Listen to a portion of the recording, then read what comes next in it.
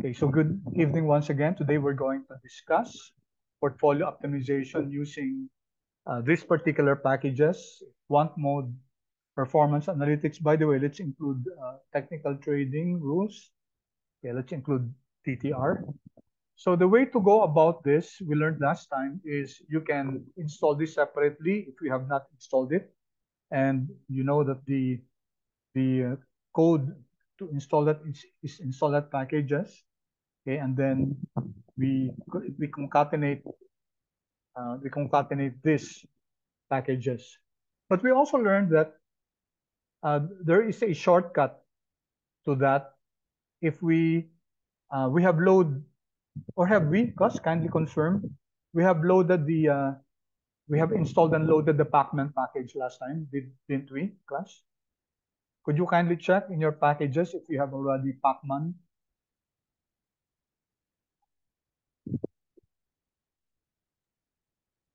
Yes, so it's there, but it's not checked. Okay, yeah. So if it's not checked, then we have to, the way to check it is to impose library Pacman. So when we impose that, you will now see that Pacman is already checked. Or the other way is just to check Pacman here. All right. Then we have learned that one of the shortcuts, quote unquote, is to, from the Pacman package, you use the pload. Okay, the pload. Okay, let me just type it. Kasi maraming P eh. Package, yan. Package load, no? And then the one advantage here is that if you haven't installed these packages, it will automatically install and then load it at the same time. So it's like killing two birds with one stone. Let's just copy this. And another good thing about the Pacman package is that you don't have to put this in quotes. Okay? Yan, diretso ng ganyan, ano? All right. So if I run this, okay, let's wait.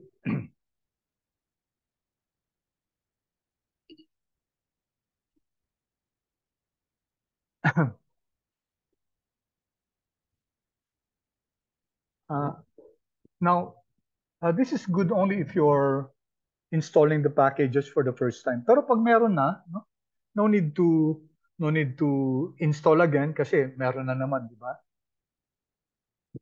So you just use the library to load the packages. So notice it's taking some time because it's trying to install. Okay, impute TS installed. Okay, I think we're done.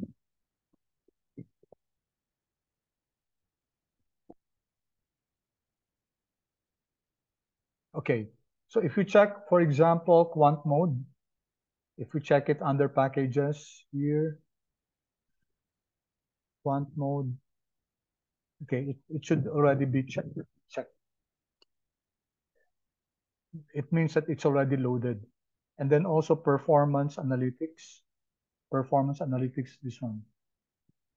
Okay, so by the way, your first quote unquote exams will be more on a report on the indicators. Okay, so you'll be tasked to explain in class, yun na yung magiging exam natin plus the final report, plus a paper natin yung final report, like a project. Ito, technical trading rules.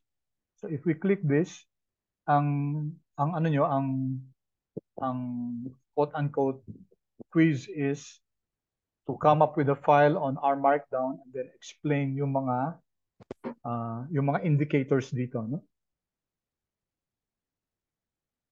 Okay, so the indicators will either be coming from I'll be the one to assign technical trading rules, or can also come from Quantmod. Balikan natin si Quantmod.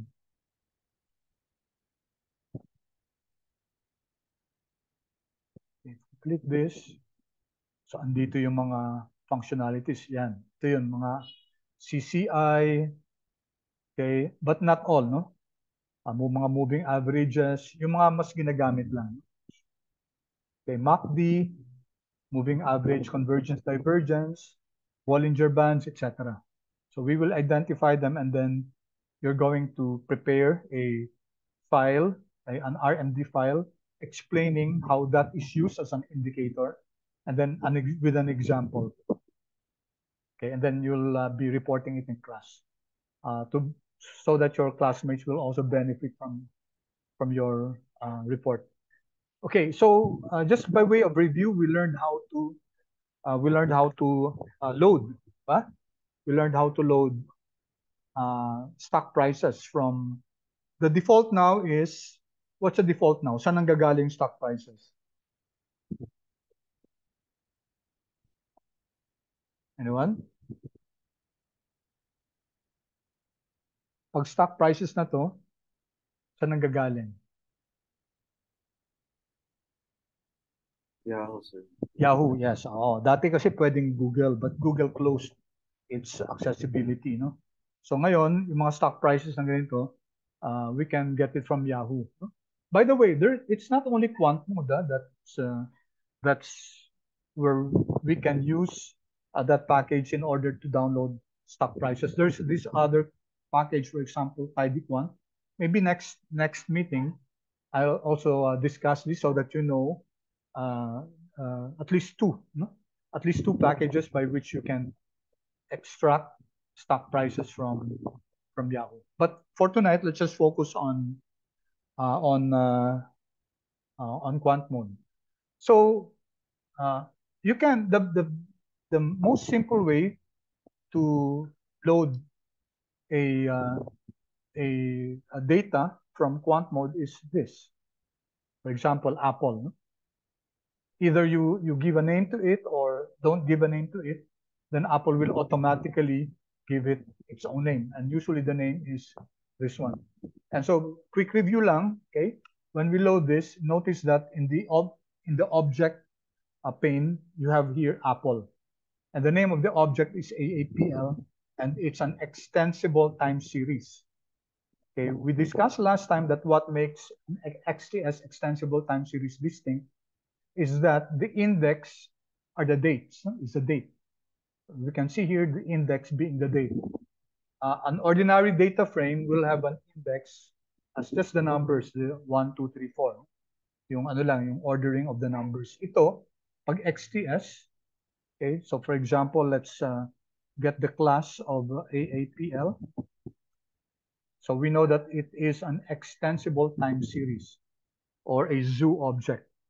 The difference is that in the extensible time series, there are functionalities here that we cannot do in zoo.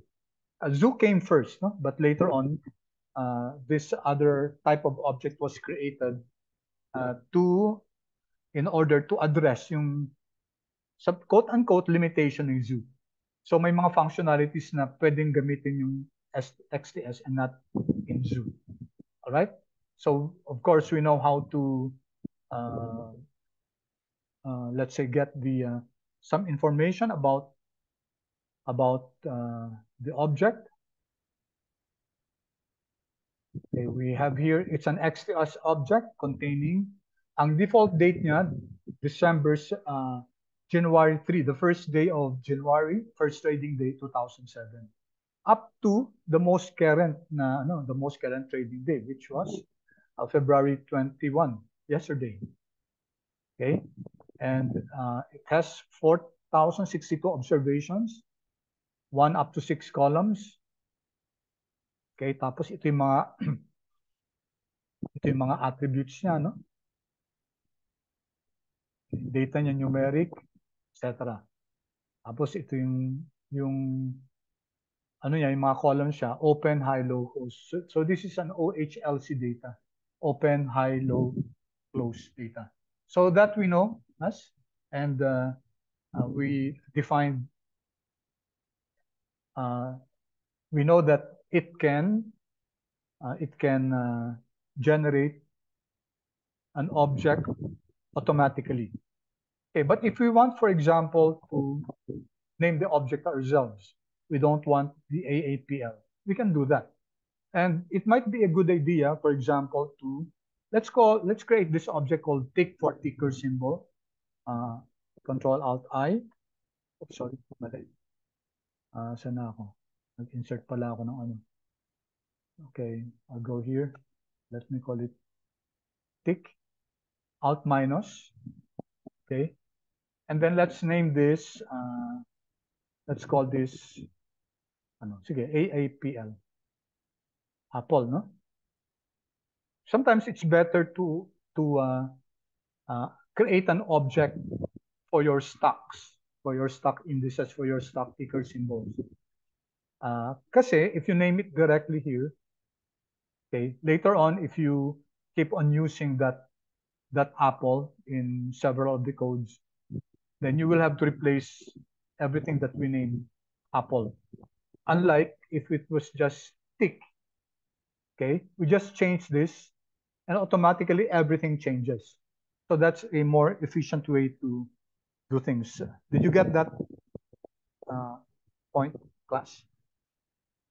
Clear ba yun, yung sinabi kong yun? Kasi pag in-name natin si Apple dun sa code natin,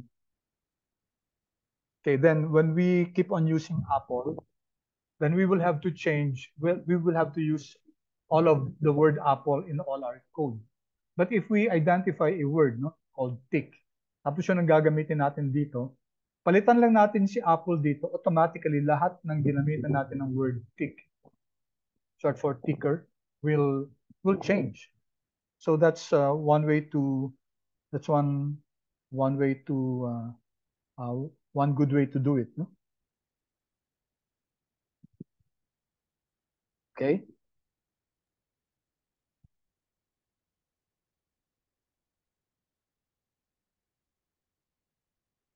Clear so far, class? Yes, sir. Yeah. Okay, sige. Alright. Also, ako, I would prefer identifying the date also.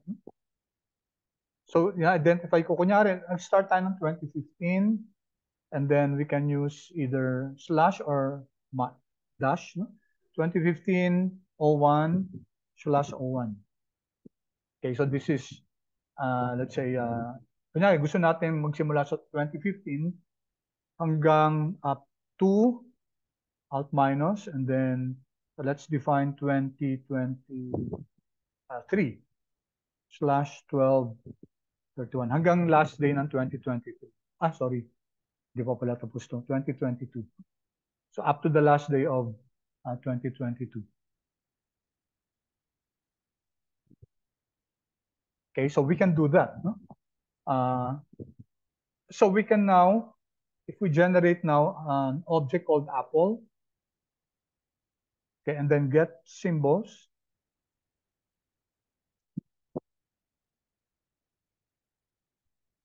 Okay, and of course we know that this is from Quantmod.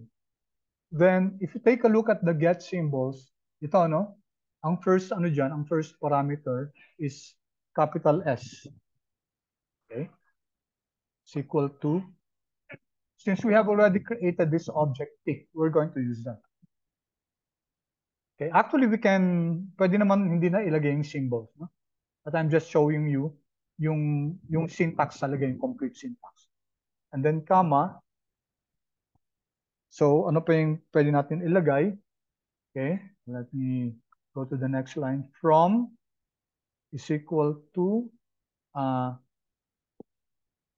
sorry. Then, palitan natin to hindi from, gawin natin tong start.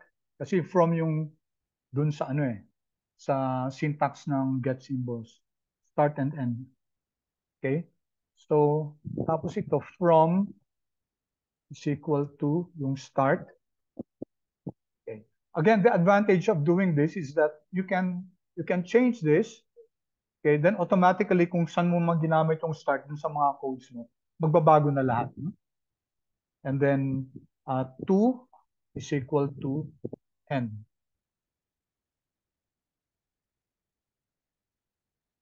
Okay? And then we can you can get the ano kasi, we can get the yung frequency ng data natin. Pwede nating kunin weekly, pwede nating monthly, pwede nating yearly, or the default is daily. Pag hindi natin ilalagay, daily ibibigay sa atin. But let me just put that there. And then, since we're naming it our own AAPL, then we have to write here auto.assign is equal to false. Kasi ang default nito true. So auto.assign is equal to true. Yung kanina, di ba? Get symbols lang. So hindi tayo nagbigay ng pangalan ng XTS object natin. But here we're going to give this a name AAPL. So we have to use this auto.assign is equal to false, which prevents R now from giving a name to the object that we're creating. Okay? All right. If we run this, okay, then we can now see here, all right, this object AATS, okay, if I have this printed here, shown here. So 2014 entries lang, kanina kasi 4,000, di ba? So mas konti to kasi yung date natin from 2015 lang. Okay, the starting trading day for 2015 is January 2. Okay, and it ended on this December 30. Okay. Sir, Yes? bakit sa akin, sir, kinapi ko naman yung command niyo, pero error, it gets symbol. Sige, ano natin ha? Wait.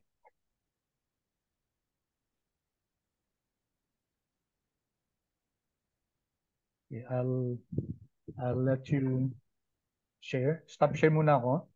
Okay, kindly, Jonah, Sorry, kindly, yeah, kindly share Actually, your sir, screen. I'm using my phone kasi. Ganun I-on ko ba? na lang siguro, sir, yung camera kasi Oo, para I'm sige, using sige. my phone para Alright. nasusundan ko, sir, yung Okay, sige, sige. Okay. Sige. I-on ko Alright. na lang, sir, yung camera. So, do you want me to repeat the process or? Pwede naman, sir, para makita Sige. ko lang din Okay, po yung sige. Alright. Sige, let me share screen again. Saan na yung share screen ko? Share screen. Okay, so let me redo the process here. Okay, so, well, first we create the object, no? In this case, tick is equal to Apple. Make sure it's in quotes. Huh? And then also the start date, dapat in quotes din. Kasi hindi tatanggapin ni, ano yan. Okay, let me illustrate. No? Kunyari, what if I did not put the quotes? So, if I check first yung class ni start here, ano yung class ni start? I-run ko muna to ha. Run ko to. No? Okay, so, and then, andito na si start, di ba? 2015. If I get the class of start, numeric siya kasi date yan. No? It's a date. Ano? But if I use the date itself dito andito sa code in getting Apple prices, okay? If I run this, all right, mag-error siya, no? Nag-error siya kasi hindi rin recognize ni R kung yung start is a numeric data. Dapat siya character data. So dapat gagawin natin tong character. So I have to put here quotation and also yung end natin quotation dapat. Okay. Even if you put here yung date mismo, yung 2015-01-01, kailangan in quotes din yun. Alright? So, yung ticker symbol, character, yung start, character, yung end character. And then, so we're using this get symbols function. We have to identify the symbols. You can use symbols is equal to, yung tick object natin, or can just remove the symbols. Understood din, kasi ito yung first na parameter dito. And then from is equal to start, up to is equal to end, and then periodicity natin daily. Of course, as I said, you can get weekly prices or monthly prices, which we're going to do in a while. And then auto.assign is equal to false. We have to impose this kasi nag-create tayo ng panibagong object natin. Okay, i-try nga natin, class, kung what if I don't tanggalin natin yung auto.assign dito. Mag-work ba to? Tingnan nga natin. Control, enter. Alright. Ano siya, no? Okay. Anong nangyari? Nag-error siya, no? nag-error siya. Okay? Hindi niya tinanggap yung function na yan, yung code natin, kasi we're creating this object. Dapat Hello, ilagay sir. na, yes, Sa akin, sir, ano naman siya. Nag-run nag, naman siya. Nung tinanggal ko yung auto.assign, sir. okay, sige, ganito gawin natin ha. Remove muna natin yung RM natin yung AAPL. Tingnan natin ulit, no? RM means remove. So tatanggalin ko muna si Control Enter. Tatanggalin muna natin si pati si AAPL tanggalin natin. Ulitin natin. Okay? So wala na dito si AAPL, no? Okay. So let's see if let's run this full code chunk again. No? Okay, tingnan ko lang ha. Okay. Nag-run nga siya, no? Yeah, okay. Kasi dati hindi nag-run yan. Now, okay, tapos wala siyang clarification. Okay. So, well, thank you. Thank you for that because this is, shall we say, an improvement, no? Ina-adjust kasi nila yan sometimes once every quarter, yung mga packages, ina-update nila. So if we take a look at Quantmod, check natin ano na ba yung latest nito? Kasi several months ago, nung ginagamit ko to, okay, if you take a look at this, 0.4.20, no? Nag-update yan sila every now and then. Pag mga packages, minsan twice a year.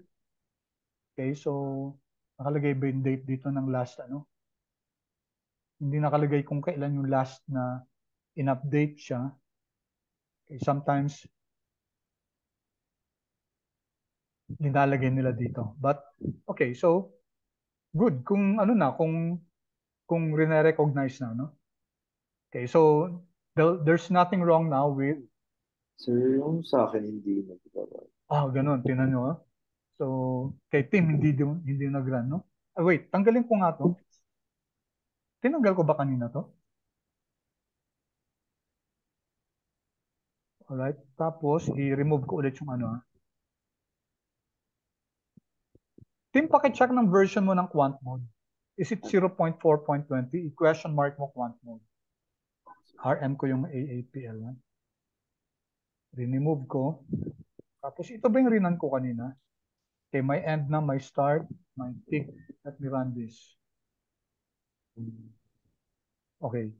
Kaso, nag-run sa akin kaso, tinan nyo class, no? Ito yung gusto kong sabihin kanina. Nag-run siya, take note, nag-create siya ng isang object na apple, kaso character lang siya. Si R ang ginawa, yung object na apple, it's all capitalized, AAPL. Tinan nyo, no?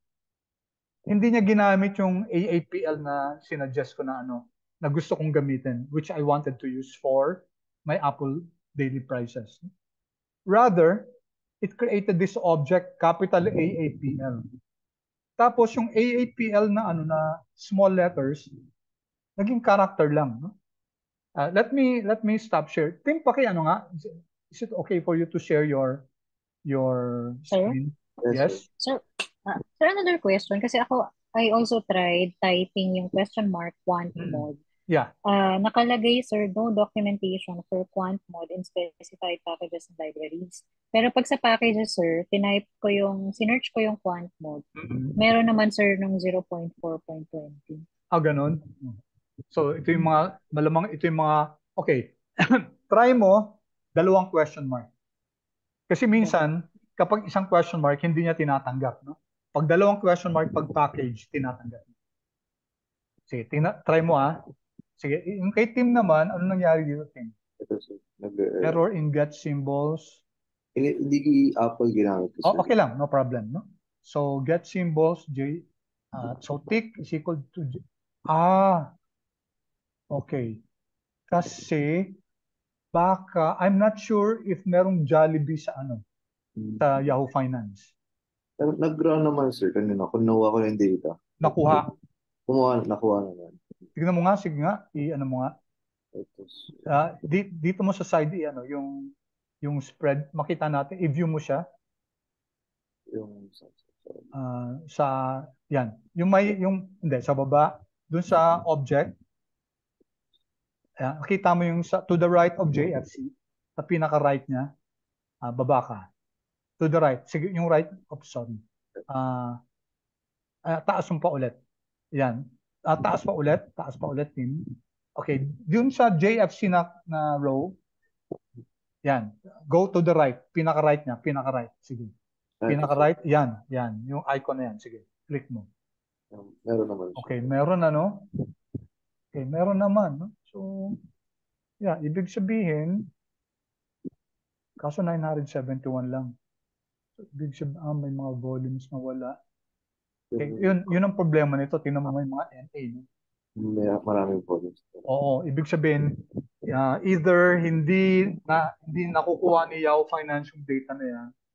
Kasi parang wala na since either hindi sila na-update or I don't know, hindi pinobide ni Jollibee. Can go either way. So yun ang problema sa or it was getting it from PSA, Philippine Stock Exchange. Tapos hindi si Philippine Stock Exchange hindi nag-update. So that could be a reason, no? So that's why, unfortunately, class, as much as we would want to use local stocks, yan, from what Tim showed, hindi natin. Si PLDT, pwede kasi nasa NYSE si PLDT, listed sa NYSE yun. Ito na lang i-run yung ibang. Pero tingnan natin tapos i-remove mo muna si JFC, tingnan natin. Dito sa console, Team, i-RM mga JFC para ma-remove siya. I-remove muna natin. Sige. Tapos, so wala na si JFC, no? Tapos, i-highlight, may may from, may tick ka na, at saka may to. I-highlight mo lang pero ang gawin mo, small JFC. JFC, yung sa row 25, line 25. Small JFC. Tingnan natin mangyayari. Small JFC, no? Tapos highlight mo yan. Yan, sige, okay lang yan. Sige. Anong sabi, no? Error in get symbols, unable to import JFC. Yan. Sir, sa akin okay naman yung JFC. Okay naman. Talaga? Chinek mo kung sino to? Sorry.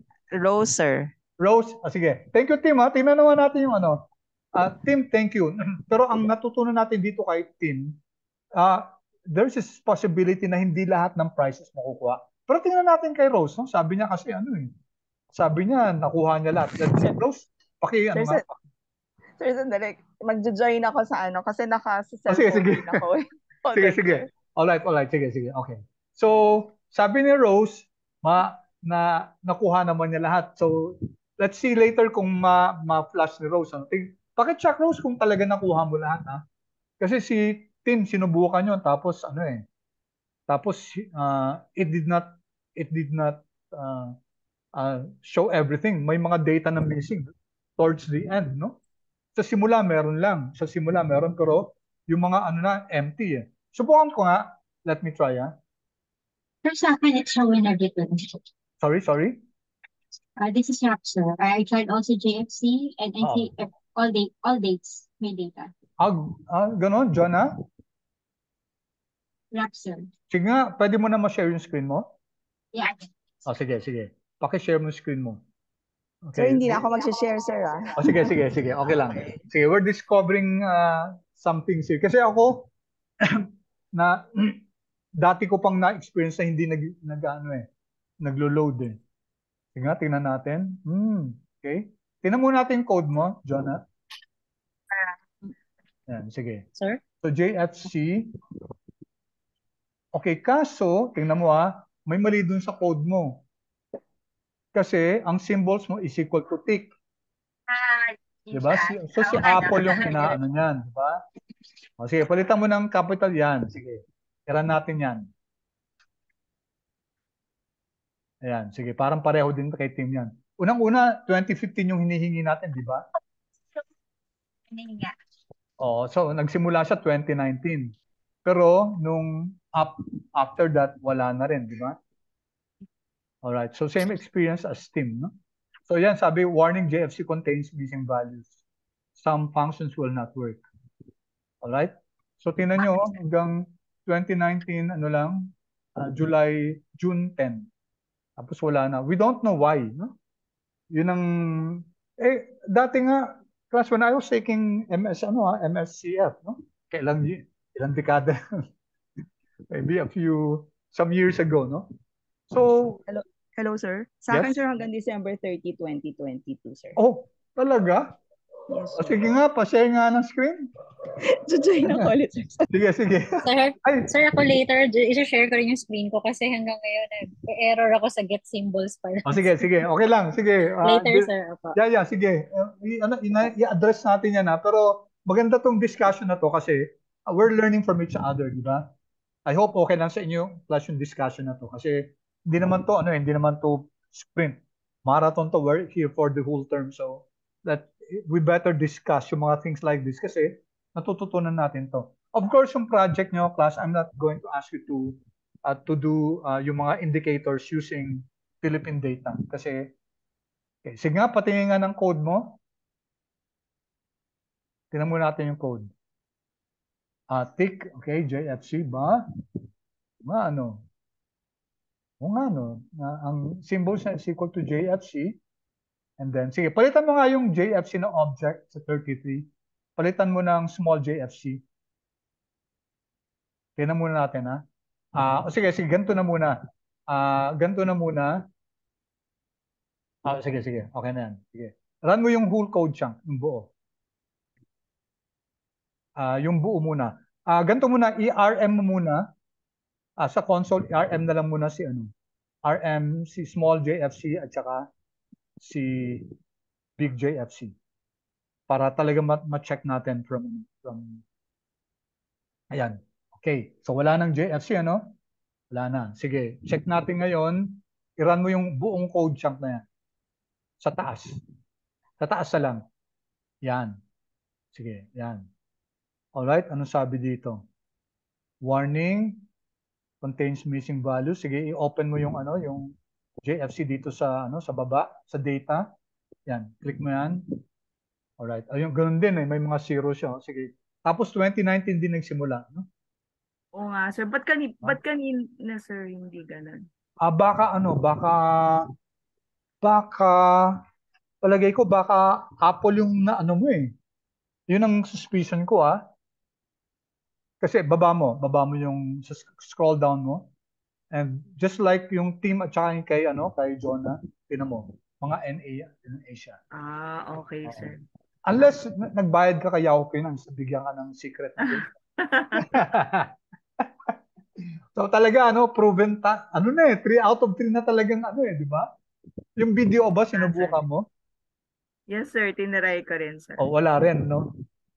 Sige nga, Hindi video. na, sir, nag-work, sir. Hindi rin, ibig sabihin, either hindi nakuha ni Yahoo yung data na yun. Kasi, kung Japan data, subukan ko na nakukuha niya Yung international stocks, nakukuha. China, I think, may mga stocks na nakukuha.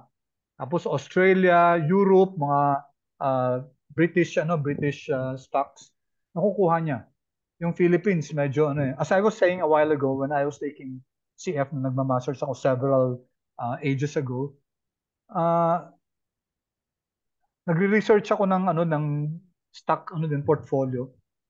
Tapos kukuha ako ng data sa historical data 'yun Kada may bayad na para isang page ng one month, 100 pesos yata. Sabi ko ilang months yung kailangan ko. Kung 10 years yung kukunin ko, so 12 times. So that's 120 times 100. That's 12,000 pesos. Grabe, just to get historical data from Philippine Stock Exchange. Sabi ko, masyado nila monetize yung ganyan naman. Diba? There's supposed to be a repository of data like this. Hindi ko lang alam kung ngayon nagbago na sila ng I don't know. I'll have to check with may isang faculty tayo na na works with PSAID. Philippine Signboard Museum. I don't know kung, kasi after that, ano na, hindi na ako nagano, hindi na ako, however, that was years ago. Okay, any other questions, class, about that? Sir, sa akin, lahat Sige. error yung gets and details. Talaga? I-share ko, sir. Sige, Oo, go. sir. Go, sige. Opo. Sino to, si Rapunzel? Jonalyn po. Jonah, sige. Opo. So, mas grabe pa yata pala kay Jonah, no?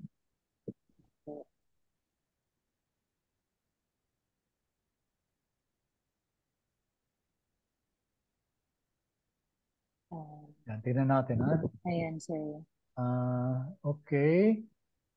Dito, sir. Kaso yung tick mo, naka-apple ka pa rin. Sir. Yung could not find function get symbols, ibig sabihin yan, Jonah, hindi mo pa na-load si Quantmod. Punta ka nga sa packages. Sa ilalim. Ayun, hindi mo pa na-check, oh. Ibig sabihin, wala pang library yan. Hindi mo pa na-library. Okay. So, sige, pag sir, nakakita kayo ng ganyan, class, could not find function, automatic yan, hindi pa na-load tong ano na to. Kasi remember, class, if you have installed that particular package, it does not automatically mean that all the functionalities of that package will be available. Kailangan i-load mo na siya. Okay, so ito. I-try ko ba, sir? Sige, i-try mo. Sige, tanggalin mo muna yung get symbols. Sige, kahit yung una na lang muna, get symbols Apple. Pero dapat AAPL yan, capital A. Sa taas. Yan lang i-try mo muna. Yung unang-unang ano dyan, sa row 30, gawin mo siyang capital A. AAPL. Tapos dapat naka-quote siya. Quotes. Ayun. Dapat may quote siya. Yan, sige, try mo yan. Just that one. Run mo yan. Yan lang, sir, muna. Control Enter, sige. Ano nangyari? Get symbols. Yan sabi dito. Kasi APPL, sir. Ay, oo. AAPL dapat. Sorry. Tingnan mo, very sensitive si Alsa spelling, no? So, dapat right spelling lang. Yan, meron na yan. Yan, meron na, no? Tingnan mo, na, sir, meron na. Subukan mo yung A, capital A, tapos small a. Palitan mo yung second A, gawin mong small letter A. Tingnan lang natin. Sa line 30 pa rin, sir. Line 30. Capital A, tapos, sige, pwede na yan. Sige, tingnan natin kung ano mangyari. I-run mo yan. Error din yan, no? Bakit nag-ano? Okay, i-RM mo nga muna. Dapat hindi mag-run yan. RM mo si AAPL. I-remove natin, ha? Okay. Tapos, i-run mo yung unang line. Small a, tapos capital A. Tingnan mo nga. Control Enter. Oh. Nag-run, no? Okay, so dati hindi magra-run yan, no? So ito, guys, sabi natin evolution to ng ano, no? Siguro pag kahit naka-small a lang, palitan mo nga, Jonah, ng small a lahat.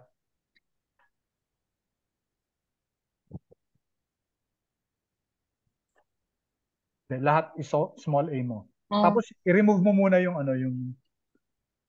sorry, sir, yung A, small letter A, P, ako. Pati yung PL, gawin mo small. Tapos i-remove muna yung yung AAPL. Sa console, i-RM sa console. Okay. I-remove mo ulit. RM, yung AAPL na AAPL. Na all caps, sir? Oo, na all caps. Kasi yun yung nasa object mo yun. Yan, sige. Remove mo yan. Okay, and then i-run mo yung get symbols, AAPL. Na small letters lahat. Yan, sige. I-run mo siya. Control Enter mo. Nag-run. No? Okay, nag-run siya. No? Ang tingnan nyo, ang pangalan ng object niya, AAPL. So this is let's say an improvement, quote unquote, or a modification. Kasi dati, hindi magra-run to. So apparently ngayon, kapag tama lang yung mga letters, kahit small letter yung isa anywhere there, magra-run siya as far as quant mode is concerned, as far as get symbols is concerned. Kasi pag regression, no? Pag magmo-multiple linear regression ka, yung variable name, magkamali ka lang ng na-capital mo lang isa o nag-miss out ka lang ng ano, hindi na magra-run eh. Pero kanina, yung APPL, hindi siya nag-run, no? Kasi ibang spelling Wrong talaga. spelling na. Wrong spelling kasi, no? Yung pag wrong spelling, hindi siya magra-run. Pero, pag na small letter lang, nag-run siya ngayon. Pero dati hindi magra-run yan. Okay, so medyo babaguhin ko na rin yung ano ko, yung yung pag-explain ko. Kasi dati I was strict in saying na pag may isang small letter lang dyan, mag-error siya. Pero ngayon hindi na. Okay, so pa-share ulit ako ng screen ha. Okay, thank you, Okay, sir. Jonah. Thank you. Thank you, sir. Okay, thank you. Okay, so share ulit ako ng screen. Okay. All right. So we encountered so many things here, no? Isang code pa lang nito. All right. Now, kasi ang binibigay sa atin ng get symbols, we know that it gives us the, diba, yung 6 data, yung open, high, low, close, kasama yung volume at saka yung adjusted. Now, you can actually just get the adjusted. Kunyari, ang gusto mo lang adjusted, ang gusto nyo lang closing, ang gusto nyo lang low, then that's easily done. It's a subset lang natin. So for example here, let's just get the only the closing or adjusted. No? So, kunin mo natin yung closing lang. No? Pwede rin closing and adjusted. Pwede rin yun. So let's put here AAPL and then let's just put here close. No? Closing. Kung closing lang, so paano natin ira-run yan? Let's assume na ito lang din. Copyhin na lang natin to. Control C. Can do this. Assuming na hindi pa natin nara-run to. Kasi kung na-run na naman natin, pwede yung AAPL. Ang pinakamabilis actually class is AAPL. And then subset lang natin. No? Subset is comma. Kung ang kailangan lang natin yung fourth. Okay, wala pa akong, meron lang akong capital A. AAPL. And then, ang kukunin ko lang yung pang anong row ba yung pang anong row yung closing, yung fourth. So, I'm going to put here 4 dito. Okay? And then, dito ko na nalagay para So, assuming na mayroon na akong AAPL na object, no? Dito. So, what I'm going to do is I'm going to create this object, AAPL close. Right? And then alt minus. And then AAPL, subset, paano yung subset? Diba? Yan. Or we can use the tidyverse, yung dplyr. We can do the select. No? So, pakita natin. No? And let's do this 2 ways. So, Apple, and then 4. Okay, so now, what will happen is that it's a subset si Apple. Okay, tapos, lahat ng rows kasama kasi hindi natin define kung anong rows eh. Ito, pag nagsasubset tayo, row number at saka column number. If we don't identify anything in the row number, then it will include all. And then ito yung column number pang-4. No? So let's see. Control Enter. And then tingnan natin yung Apple close. Yan. Yung close na lang. Diba? So very, very quick way no, to navigate in R. And maybe just to appreciate this more, so let's do this AAPL and then close 1, alt minus. Diba we learned before yung first is AAPL. And then, naalala nyo to? Na-discuss ko na ba to? Si pipe operator? Not yet? Not yet. Ay, okay. Sige. Maganda to. Okay? Now, there's a package called dplyr. Okay, so ang suggestion ko is you also take a look at this. So double question mark dplyr. Small lang siya. Nasanay ako na dapat pareho yung case kasi sensitive nga R sa case. So deployer, no? Dito na lang, mas mabilis nga dito eh. Dito, deployer. Oops. Deploy there. Sa packages. Yan, deployer. Notice it's already checked. Although wala naman tayong kaninang linode na deployer, di ba? Because this comes with the tidyverse. So pag linode natin si tidyverse, maloload na rin itong deployer plus the other packages like, magbibigay lang ako ng example I-click nyo class si ggplot2. ggplot2, which is a very powerful package for data visualization. Tingnan nyo, di ba naka-click siya? Ibig sabihin naka-load siya. Hindi naman natin linode to kanina, di ba? Because this comes with tidyverse. Meron silang tinatawag na tidyverse universe.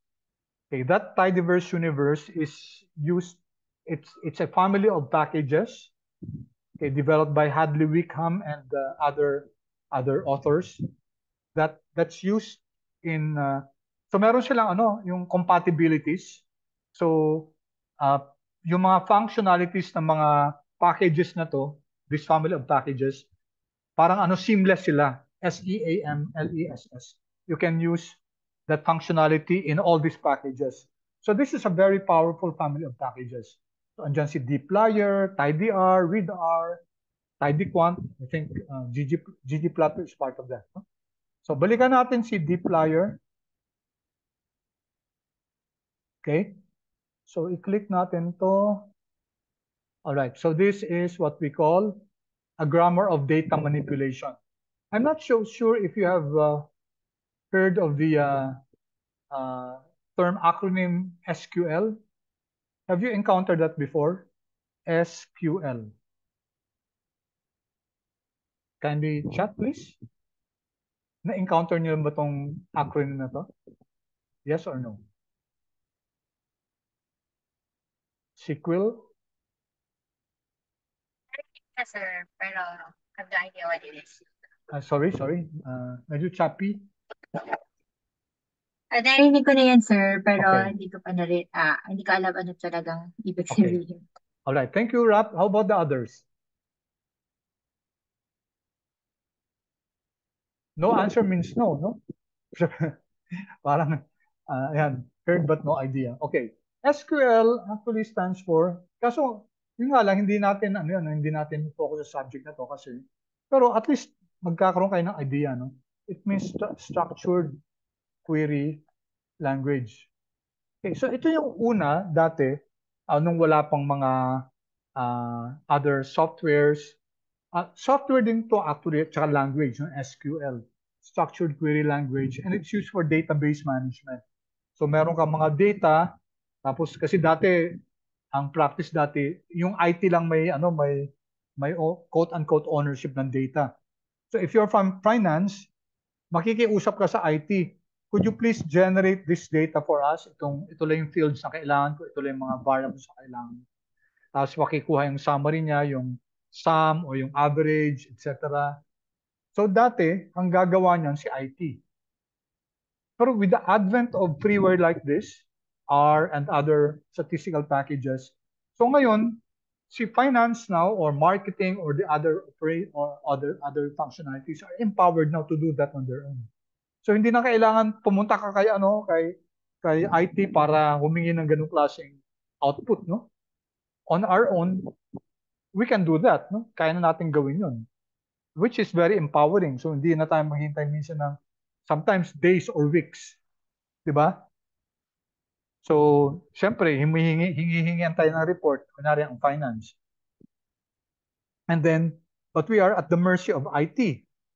So, minsan nagtatagal, but we can't use that excuse na ang tagal sa amin ibigay.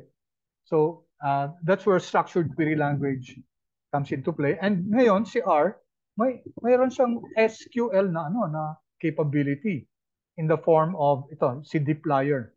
So, ito yung mga functionalities niya. So, let me just explain one. Pwede nating filter, no? Pwede nating i-filter. Which means that we have a data set, pwede natin tanggalin yung mga rows na hindi natin kailangan. Okay? Pwede din natin i-select. Pwede natin select naman ito. Ito pakita ko lang para may idea lang kayo ng konti. Filter. So let's click this filter na to. Ayan. Keep rows that match a condition. So ginagamit sa filter kung gusto nyo yung dataset nyo, i-remove yung mga rows na hindi mo kailangan. So I leave you guys to look at this example. Sige, ano na natin, no? For purposes of knowledge, no? Okay, i-run natin to, Control C. Lalagay ko lang siya dito sa ano I'm going to put here in the console. Okay, Control V, kinapi ko lang siya. Alright, ano tong code na to? Okay, bago natin i-run to, okay, idadagdag ko data, okay, Star Wars para ma-idea tayo. And then semicolon na lang. Alright, data Star Wars. Okay, data Star Wars, ito lang i-run ko. Highlight ko lang to data Star Wars, Control Enter. So you will find here, ito no, ayan, lalabas si data ng Star Wars. 87 observations, 14 variables. So this comes with the ggplot2 yata to or dplyr. This comes with the dplyr package. So as I said before, some packages in R come with certain data sets for use for example use. Okay, so ito si dataset ni Star Wars. So we might not. Of course, I'm just giving an example, no. So kunyari gusto kong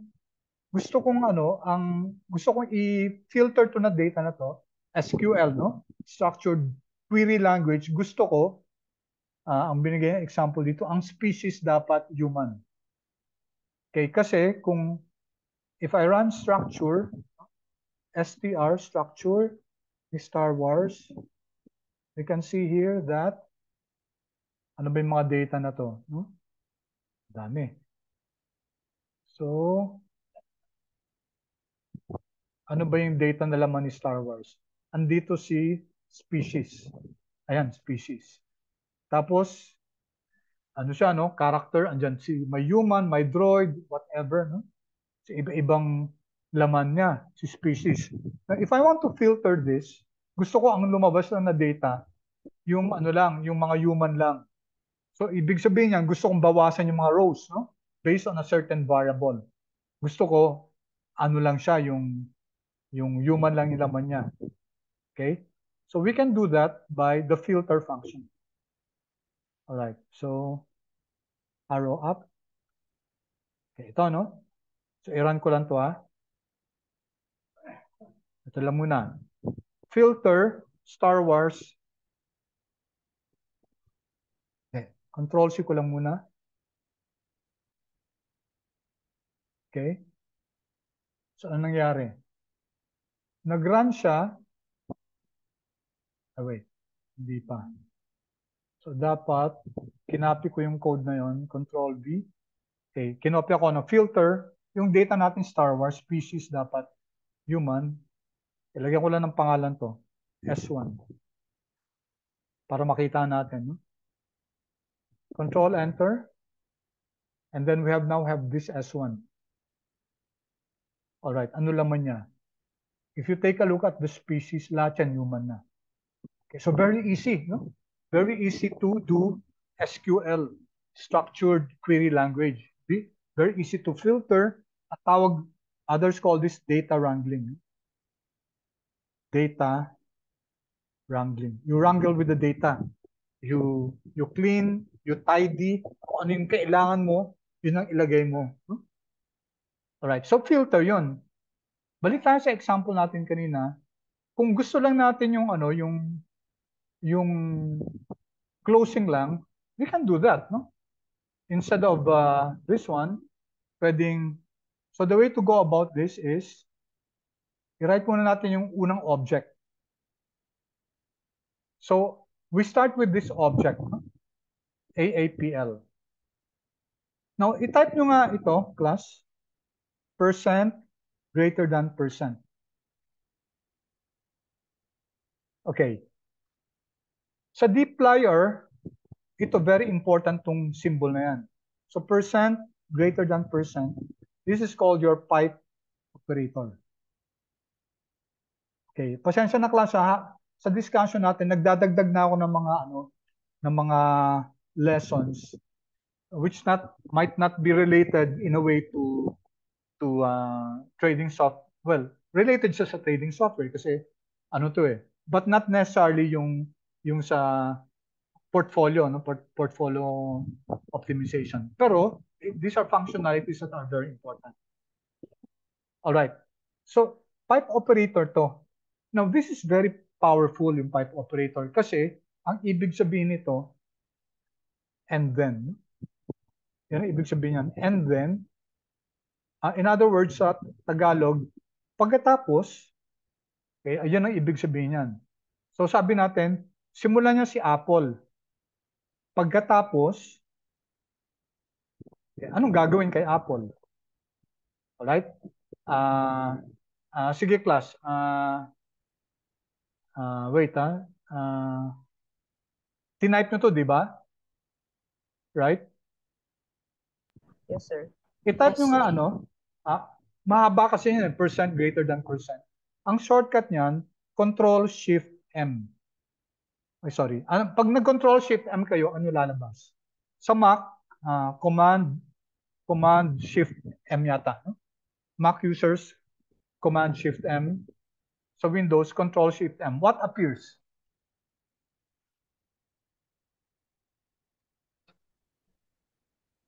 Ano lumabas, class?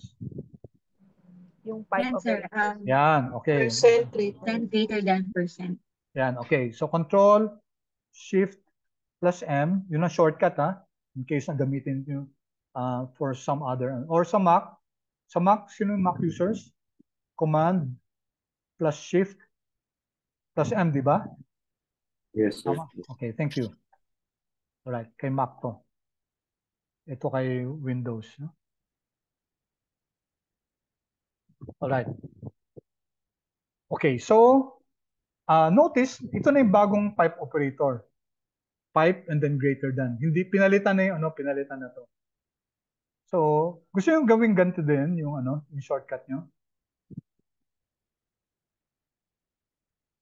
Ayaw nyo, di wag? Yes, sir. Paano, sir? Siyempre, kailangan modern na rin tayo, di ba? Kailangan kung ano yung in, susundan na rin natin. Although, ginagamit pa rin naman itong percentage greater than percent. So, palitan natin yung type operator natin para in tayo, no? Kung ano yung ginagamit ngayon sa R. So, you go to Tools. Okay? Tools, and then Global Options.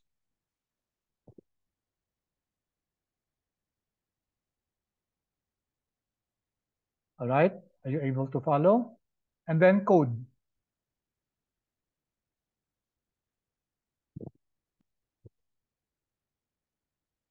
Okay, and then you can see here, use native pipe operator, pipe greater than. Ito na yung bago. No? So i-click nyo siya. Just click that and then i-apply nyo. And then try again. Okay. So okay ko na to. And then try again. Palitan nyo to. And then Control-Shift-M. Then ito na yung magiging Okay, paki-chat naman please kung naka-in na tayo sa bagong pipe operator. Okay, sir. Okay, good, good. All right. So, ayan na, no? Tapos, okay, thank you. All right. So, punta na tayo sa susunod. Pagkatapos niyan, sabi kasi natin, start with Apple. And then, select. Okay, si-select nyo, saan nanggaling siya? Kay dplyr. All right? Kay dplyr siya nanggaling. Okay, sige. Tapos, select Select, take note, hindi na natin kailangan sabihin Apple kasi alam niya na manggagaling kayo.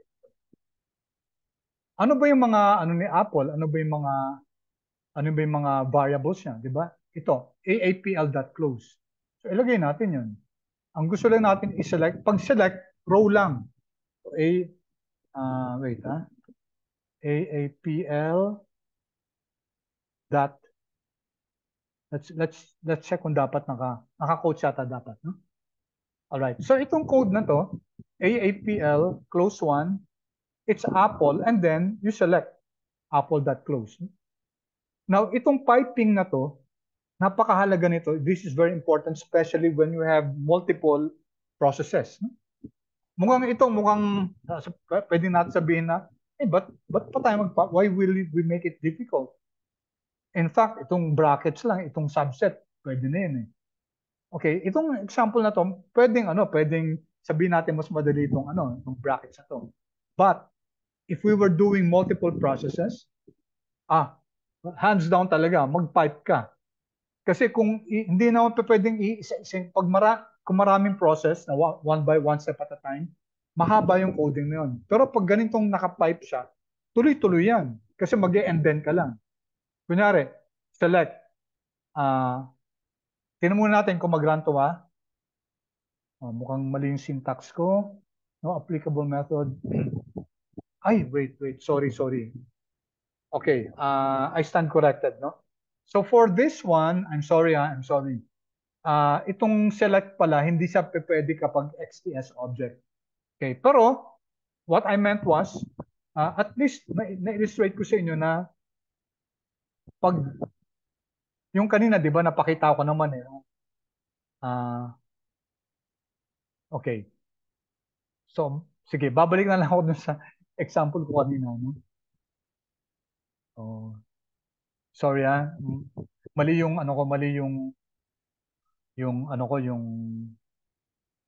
example, no? Kasi hindi pala pwede, sabi dito, hindi pa dumating yung point na pwede mo ma-apply yung select function sa isang XTS or zoo object. So balikan lang natin yung kanina, no? I'll create S1 again, just for the purposes of discussion. So magsisimula ako ng Star Wars, okay? Control Shift M, and then, di ba? Ano yung ginawa natin kanina? And then, finilter natin, di ba? Ito, di ba? Ito. Control C.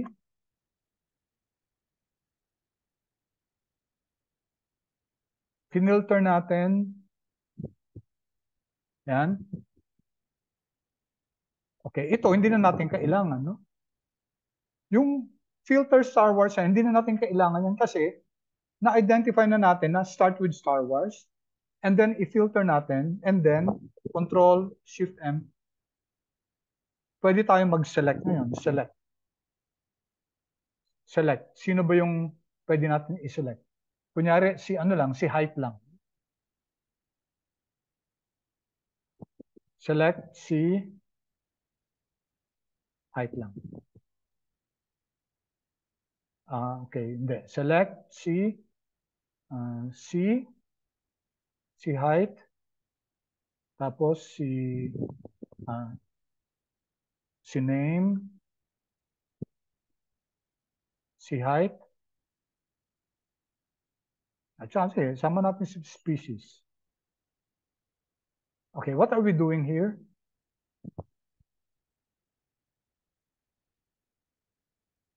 Close natin. Okay, tingnan niyo itong code na to, no? So, ang sinasabi natin dito, you start with Star Wars. And then, i-filter niya. Remember, pag fini-filter, di ba, binabawasan ng rows. Ang isasama lang niya, yung species dapat human. And then, piliin lang niya yung mga columns. Remember, pag select, yung ano lang niya, yung columns lang. Ang pipiliin lang niya, si name, may kulang tayo kay height. Dapat si height at saka si species. Yung tatlo lang columns yun ang ipapasok mo. Okay? S1, create natin, Control Enter. Alright, ano nangyari? Tingnan natin si S1. Ayun, oh, kita nyo kagad, 3 variables. Diba? Yan, si S1. Ayan. Si name lang, si height lang at saka si species lang. So lahat yan species human. Check, class?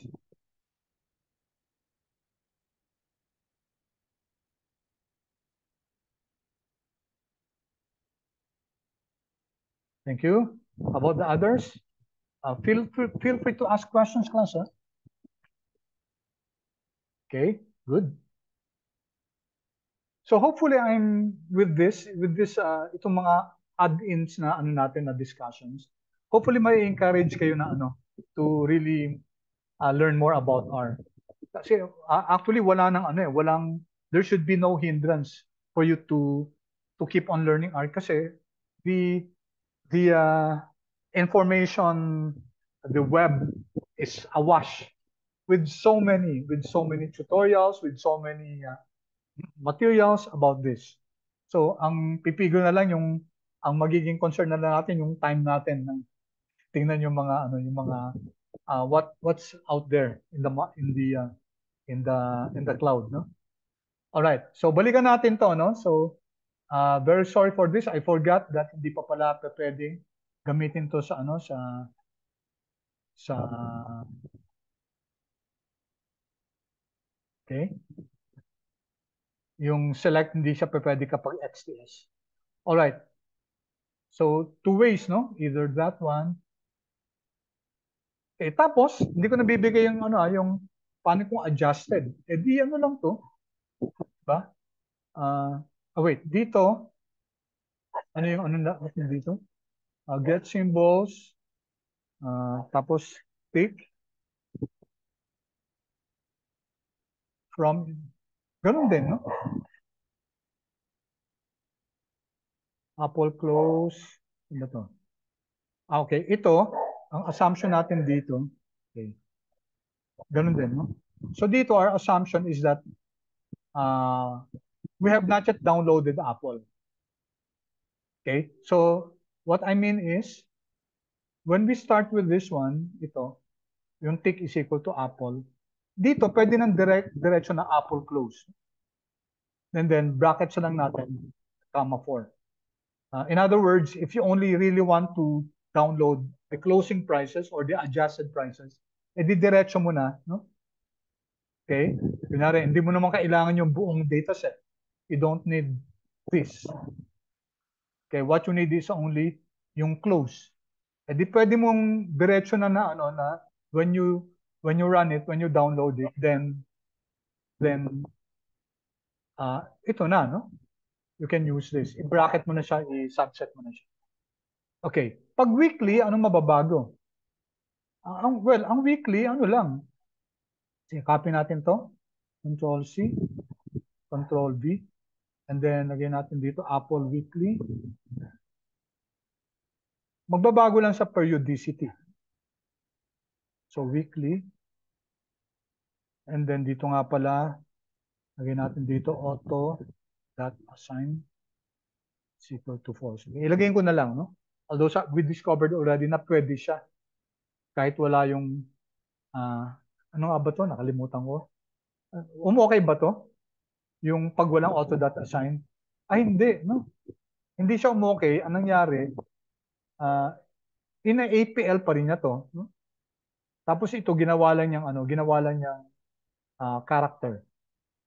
All right? So we just changed the auto.assign. Okay, run natin to.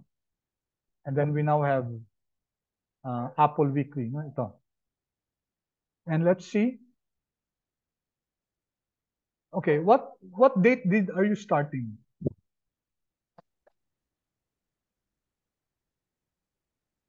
Anong date sa inyo? Sir, pwede patiin ulit ng Sir, code. patingin sige. po ulit ng Alright. command. Sorry po. Nagmamadali ako, no? Yan, Apple Weekly. Kinapi ko lang actually yung nasa taas. Pinalitan ko lang yung Apple ng Apple_Weekly. Ganun din, get symbols is equal to tick from start to end. Periodicity is weekly, then auto.assign is equal to false. Kindly tell me, class, kung ano yung date ang simula nyo ng Apple Weekly? Ako, sir, error eh. Error? Oh, talaga. Sige nga, i-ano natin. Stop share ako ha. Paki-share ulit Sige yung po. screen mo. Okay, sir. Sige.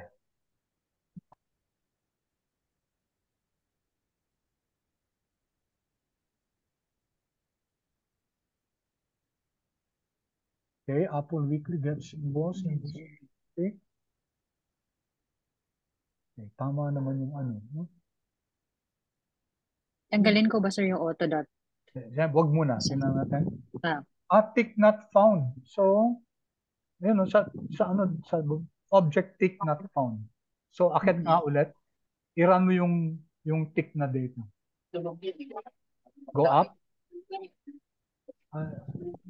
Go up. Nawala yung tick, no? At saka yung Pacman mo, hindi yung panaload. I-run mo ulit yung tick sa taas yan. sige, Yung sir. 44. Punta ka lang dyan, control enter. 44. Yan. Dito, sir. I-run mo na rin yung tick start at saka end baka kasi parang wala sa data mo eh. Pati Wala yung sa, start, sir. Oo, wala din siya. Hindi ko makita dito siya. Run mo nga yung, ayan, no? Kanina wala yung start, di ba? At saka yung end. Yan. So ngayon, andyan dyan na. So you can now run that. Control enter mo. Sige. Yan. Okay na siya, no? Ayun. Pakicheck nga yung Apple Weekly mo. Could you And then, kindly... sir, ito. Sige, i-view natin siya. 1-1. Okay, yung iba 1-1 ba rin? Pakicheck nga kung ano yung start date niyo.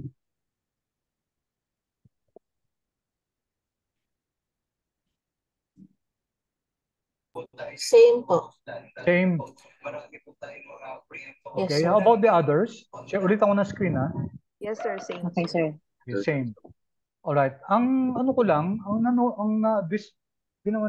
na-discover na rin eh. Kasi, check muna natin kung ano yung Apple price natin 1.2 eh. Okay, 1.2. Diba? Yung Apple prices yun yung ano, January. Did it start at January 1 or January 2? Ha? January 1, sir. January 1? Oh. Okay. Bakit kaya? Sa akin kasi nagsisimula sa 2 eh. Ulit ko si Apple na.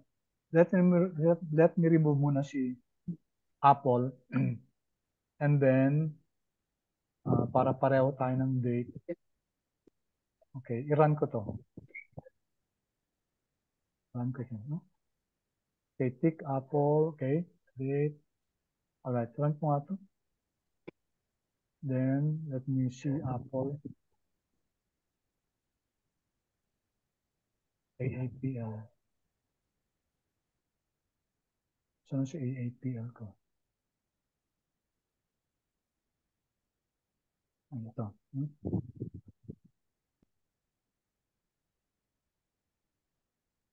Okay, I'm starting with January 2. Ako rin, sir. January 2, sir. Yung iba, January 1. Guys, sino sa inyo January 1? Sir, Hello? ako Sa akin, sir, yung AAPL, January 3. January 3 naman. Medyo Yung kaninang AAPL, sir. pero, hindi. January 3 ang 2015. Hindi, sir. Ito 2007. i-run mo to. Kasi yung AAPL ng una, ano yon yung default niya na 2007. Run this full code chunk. Itong ano lang, yung from 2015 0101 to 2022 1231. Tapos ilagay natin dito auto.assign para mag-create siya ng object na ano is equal to false. Sandali lang ano ko lang tong logi namin.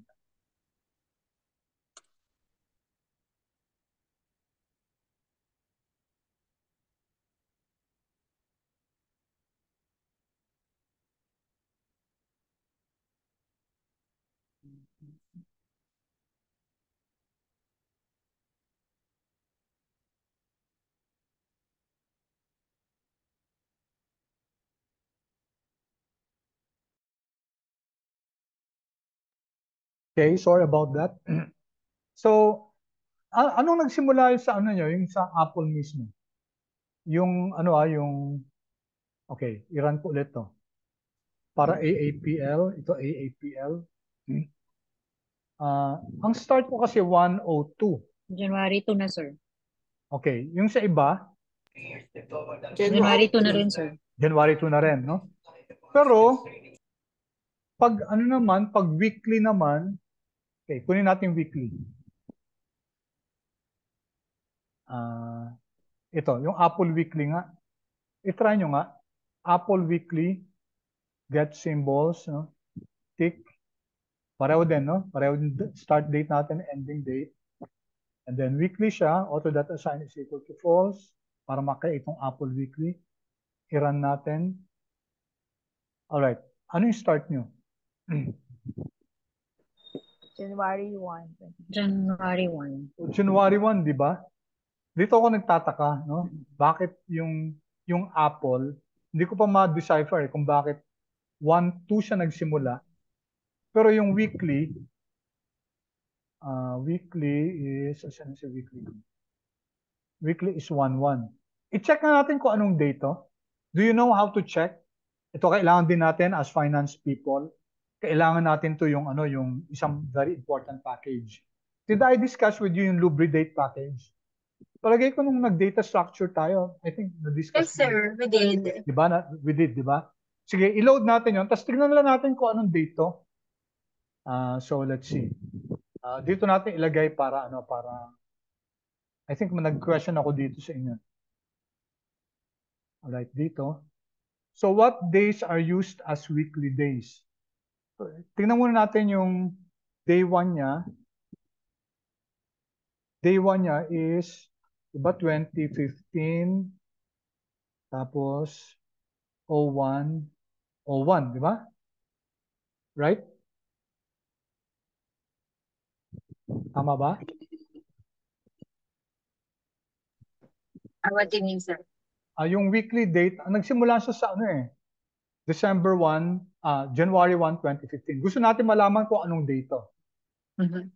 Okay, so we identify first the day. Okay, day 1, enter natin. So if we check kung lumabas na si day 1 sa mga objects natin. Okay, control enter pala. Control enter. Yan, lumabas na si day 1. I-check ko lang din kung ano yung class nito. Class ni day 1. Class ni day 1 is character siya, no? All right, then what I'm going to do, let's load library ni Lubridate. Na-load na natin dati to, na-install natin Control X. Ilagay ko siya dito sa taas. I-load natin si Lubridate para malaman natin kung anong day. Okay? So, i-convert muna natin si day 1. Day 1. Alt minus. Gawin natin siyang year, month, day. Kasi itong function na to, di ba? Year, month, day. Yun yung magko-convert sa isang character. Character kasi itong day 1. And then gamitin natin si Lubridate. Remember, this is from Lubridate. No? Nilagay ko lang para alam natin na just to recall that this is from Lubridate. Very powerful si Lubridate sa mga dates, no? Okay, so day 1, kinonvert natin into year, month, day. Tapos tingnan natin sama natin yung class ulit. Class ni day 1. Pinagsama ko na sa isang line. So, if you notice, now si day 1, UTC na siya, no? Universal Time Convention. Tapos, ang type na date siya. You can see here the output. Ang class ni day 1, kanina, character yan eh. Tapos ngayon, naging date na. Kasi kinonvert natin into YMD. Alright? Now, we can now use the weekday function. Weekday ni day 1. Tapos, label is equal to true. So, this is how you can get the weekday of a particular date. Control enter. So, it's a Thursday. Okay. It's a Thursday. yung 1. Pero usually, pag kinukuha yung weekly prices sa Yahoo, it's usually a Friday. So Friday kinukuha yung prices. Pero ito, si Apple Weekly dito, Thursday yung so ito yung hindi ko pa na-discover. I want to really, kasi first time nangyari sa akin to, no, na usually pag kinukuha ko yung weekly prices, it's always a Friday. Okay, kinukuha niya yung Friday prices. So, nung check ko to, just for curiosity's sake, check ko lang yung day ng, kasi nagtaka ako na yung Apple prices, nagsisimula sa January 2. Pero nung kinuha ko na yung weekly, nagsimula na sa January 1. So siguro talaga pag nasa syntax talaga, pag kung ano yung sinabi mong date, no? Kasi start 1-1, yun ang gagawin niya talaga. No? Ito kasi sinabi natin 1-1. Tapos pag sinabi natin weekly, then talagang yun ang i-start niya na day. Okay? Experiment ko lang to Gawin natin gawin natin 2014 and then December and then 15. Tingnan lang natin kung ano mangyayari Pinalitan ko lang yung from ng December 15, 2014. Tingnan natin kung yung weekly niya magsisimula on this specific date, no? Okay? Run ko lang to Okay. So dun nga, Dun nga. And then if I check yung weekday ni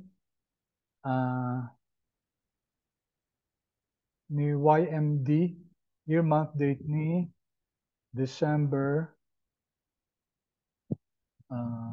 2014, 12, 15. And pinagsama ko na sa isa. Label is equal to true. Okay, what am I doing here? Kinuha ko yung weekday ng year month date na 2014, December 15. Label is equal to true. It will give us the nag-error siya, no? Weekday, year, month, date. Tama naman dapat. Year, month, day. Ano mali dito? After nung, sir, 15 may parenthesis na. Ay, oo. Ay. Year, month, day. Oo. Wait, Dapat may parenthesis dito, no? Oo, tama. Yes, Tama. Yes, correct. Thank you. And napaka-sensitive si R, no? Isang maling, Tapos minsan, hindi pa niya sasabihin kung ano. Talagang hahanapin mo. Ano nga ba saan nga ba akong nagkamali? Control Enter, error pa rin. Sir, yung sa may T after nung T, sir, tanggalin yung Na parenthesis. doble Sine-check ko lang kayo Hindi, mali talaga ako. Hindi ko na-check. Monday siya. Okay. Monday. So ito yung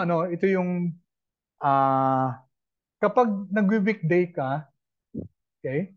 Nagwi-weekly ka, ang periodicity weekly, it will not necessarily mean na Friday. So if you need weekly prices talaga, kailangan malaman mo kung ano yung day na yon. So going back to our Apple Weekly, no? Okay. Ibalik ko to From is equal to start. Okay. So bumalik tayo na 1-1. If you really need that the weekly prices should be every Friday, kasi minsan may mga ganun studies na dapat yung weekly prices should end on a Friday. Okay? I've seen so many researchers na ganun yung ginagawa nila. Yung weekly prices ends at the end of the week, Friday. So, we will just have to tingnan nyo kung ano yung date ng simula ng nito. And then, you'll just have to define kung ano yung start. If you want the date to be, either you make, you can change this. Okay, so I can make this 2, and just for this, yung Apple Weekly, i-run ko to. Okay, and then we'll now see Apple Weekly. Yan. Ay, wait. Ano nangyari? Bakit 1-1 pa rin? I-remove ko nga muna si ano. Minsan kasi hindi siya mag-aano eh. Minsan ayaw niya i-overwrite. Okay, remove ko siya. So wala nang Apple Weekly. And then, hindi ko rin nanto kanina. Okay? So I didn't run this. Rinan ko lang diretso yun. So i-run ko muna to. Yung tick, yung start, at saka yung end. And then, I go here to Apple Weekly. Magra-run na to, no? Kasi na-redefine na natin yung start. Check natin dito. Start is, yan. January 2. Kanina, pinalitan ko lang, hindi ko siya rinan. So that's why, hindi siya nag-change. Run natin, Apple Weekly. Okay, so tingnan natin si Apple Weekly. Ay, bakit hindi pa rin nag-ano? Start and weekly. Okay, nag-change ba sa inyo, class? Same pa rin, sir. 1-1 pa rin, ano? Yes, sir. Okay, kanina, nag-change yan eh. Naging 1-2 eh. Okay. So, now hindi ko alam kung bakit. No? I will have to admit that. I will have to check dun sa syntax itong weekly kung anong binibigay niya. Okay, so what you can do with this is, what we can do is just i-research natin kung ano yung default niya pag nag-weekly. Kasi dati, ang alam ko, na-research ko na dati to eh. No? It normally gives a end of the week, Friday kapag weekly. So, upon checking a while kanina, no, this morning I was checking this, I noticed that hindi siya nag-Friday. So, nagulat ako. So, yun, up to now, to be honest with you, hindi ko pa alam. Even if we change already yung start natin, iba ginawa na nating January 2. And January 2 is, natin na, asan na ba yung ano kanina?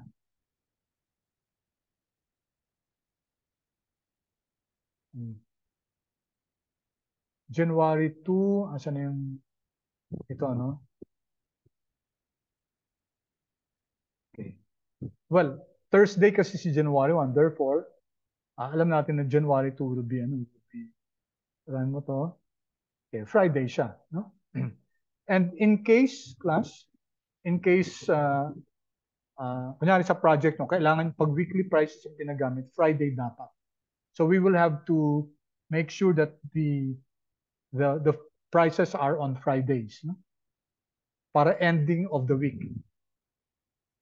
So, to be honest with you, first time ko na encounter na nag-ano siya, nag-end siya not on a Friday. Okay, so for now I haven't been able to discover ko ano yung answer doon. No? So it means just looking more at the syntax ng weekly ko, ano ba yung ginagamit niya. Alright? Any questions about that, class? Oh, ito naman, i-ano natin si ibalik natin si balik ulit natin si 1-1 dito. Okay? Run ko lang ulit to. Yan ang kagandahan, class, ng gumagawa tayo ng ng ganitong mga names. Oh, ba't nag-error? Error unexpected in symbol. Wala akong. Okay na. Hindi ko na-highlight kanina yung yan. Hindi ko na-highlight yung quotes. Alright. So for monthly, tingnan natin to Okay, Control C, copy lang natin to. Control V, and then we just replace this by monthly. Hopefully, ito sana hindi tayo magkakaproblema na hindi ending of the month. No? Kanina hindi ko naman na-encounter to. Na yung problem na to. So Apple monthly, run natin. Then let's check this. All right. Dito, well, okay naman to. Instead of ending of the month, beginning of the month, no problem yun.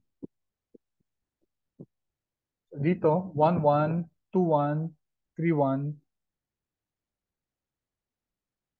I haven't tried kung, kunyari, kung magsisimula tayo at 12 at a date other than the first. Kunyari, 12-14. Experiment nyo lang, tinan nyo kung magiging 12-15, 1-14, 2-14 ba. Kung ganun yung magiging output. All right. So, any questions so far, class? Any questions about this? Yung nuances ng ng pagkuha ng weekly, monthly, daily prices. So we're spending some time here for sabihin natin mastery of getting symbols, getting daily, weekly, and monthly symbols. All right? Pa-chat naman please, please kung clear so far. Any concerns, any questions?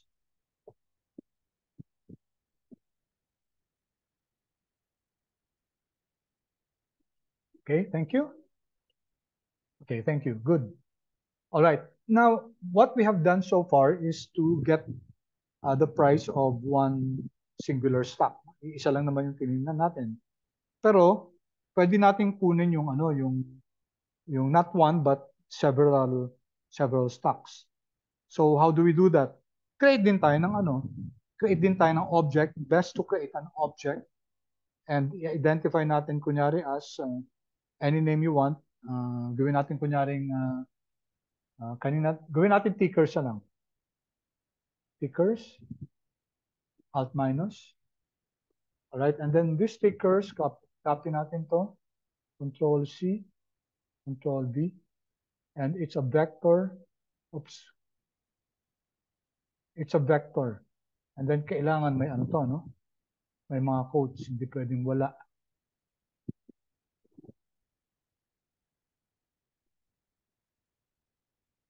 All right, I named the mga exchange traded funds to, no?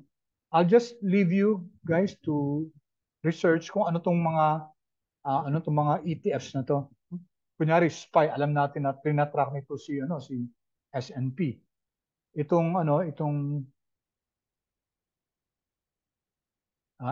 EFA, this is Europe, Australia, and the Far East. This is from MSCI. Are you familiar with MSCI, class? Yes, sir. Di ba si Morgan Stanley, no? Capital, incorporated ba to? Capital something. Alright. So, si MSCI kasi si Morgan Stanley, nag-create ng mga indices yan. Okay, itong EFA sa kanila yan. Okay, and then I leave you guys to explore what IJ is, EAM is, and AGG. Alright, so with this, gawa tayo ng okay, take a look at this. Okay, you may not understand this now, pero this is an example of how to create a function. Okay? So, let's not discuss kasi medyo tatagal tayo kung paano kinukuha to. But it's actually just simple, no? For ticker in tickers. So, ginamit natin tong capital T na to, ticker, in tickers. So, this is our object portfolio prices. And then, column bind. No? Column bind natin, ibig sabihin, pinagsama sa isang column. Ano mga pinagsama sa isang column? Itong object na portfolio prices. This one. Na initially null siya, walang laman. No? Walang laman muna yung portfolio prices, pero ipapopulate natin so si portfolio prices will be a combination of column bind, pinagsama-sama sa isang column, get symbols. Okay, get symbols.yahoo is just the same as get symbols. Kasi ang default naman Yahoo. Linagay ko lang to para medyo may idea kayo, no? Na ang get symbols is the same as get symbols .yahoo. And then, in-identify natin yung ticker. Ito. Okay, but ticker is in tickers. And tickers is this one. Okay? So ticker, and then from start, we already identified yung start. To, yung end then, periodicity, daily. Auto dot assign is equal to false. And then we're getting the fourth column. Dito sa fourth column na mga get symbols, which are your closing prices. Okay? So this will generate a data for an XTS object containing lahat ng mga closing prices ng SPY, EFA, IJAS, EEM, at saka AGG. No? Alright, so this is a lot faster kasi pinagsama na natin sa isa kaysa yung iisa-isahin natin, okay, get the closing price of SPY, of EFA, IJS, etc. And then saka natin i-combine. No? Iisa-isahin natin ito for ticker in tickers. Define natin ito yung tickers natin. Okay, so this is a very powerful way to extract yung mga closing prices from this data set, from this tickers object. So go, i-run natin tong tickers na to. Run natin siya, check natin kung andito yung si tickers. So it's a vector, no? Tickers, character vector of SPY, EFA. So gagamitin dito yan. No? Yung ticker, okay, is defined as ticker in tickers. So, alright, so i-run natin to, and then let's see what happens. Tingnan natin ngayon si nag-generate tayo ng portfolio prices.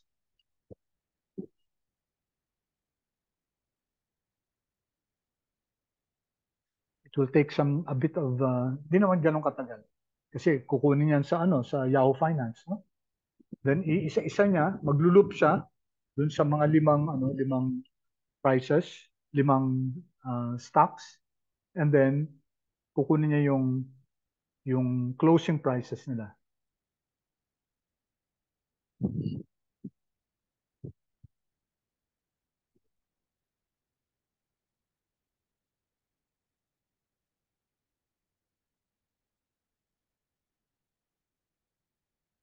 Okay? So kanina yung portfolio prices natin null. Ngayon yung portfolio prices, tingnan nyo. So paki ano nga, class, do you have it now? Yung portfolio prices natin. Yes, sir. Okay? Now, how about the rest? Yes, sir. Okay, good. So if tingnan nyo, mga closing prices na siya. Diba? Okay, good. Thank you. Of course, if you want yung adjusted prices, then gagawin yung 6 to. So this is really very flexible. Tapos, you can make this 10 stocks. No? 10 stocks yan. So, pwede 10 stocks yan. It might take a few seconds longer, pero it does the job. No? You're able to collect the closing prices, okay, and create an object out of it here. Yeah, so we can now manipulate this. Okay, so it's always good to check for missing values kasi katulad kung yung Jollibee yung check natin, diba, ang daming missing values. You can actually check. Kasi kung ilang observations yan. Okay, so there are 2014 observations. So medyo mahirap kung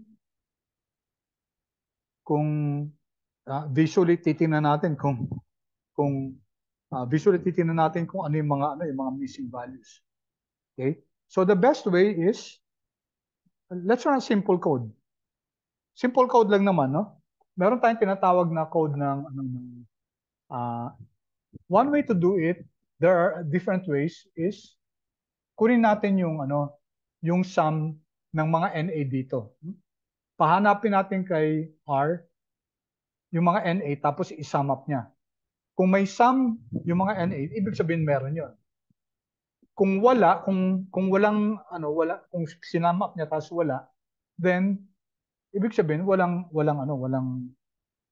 NA. So the function is called call S, call sums. Ayan, tingnan niyo class. From row and column sums and means for numeric arrays or data frames. So we can use this. Column sums. Tapos, gawin natin, ang column sums natin, portfolio, yung prices, no? Diba? Pero ito, kung column sums ng portfolio prices, i-run lang natin to. Ang mangyayari niyan, sinum up niya, no? Which hindi naman yung kailangan natin. Ang ginawa niya, sinum up niya yung column niya. So, sum up ng spy close, ito. No? Pero hindi yan ang gusto natin. Ang gusto natin yung is.na. Open parenthesis, and then i-close natin. So what are we saying here? Column sums ng mga NA ng portfolio prices.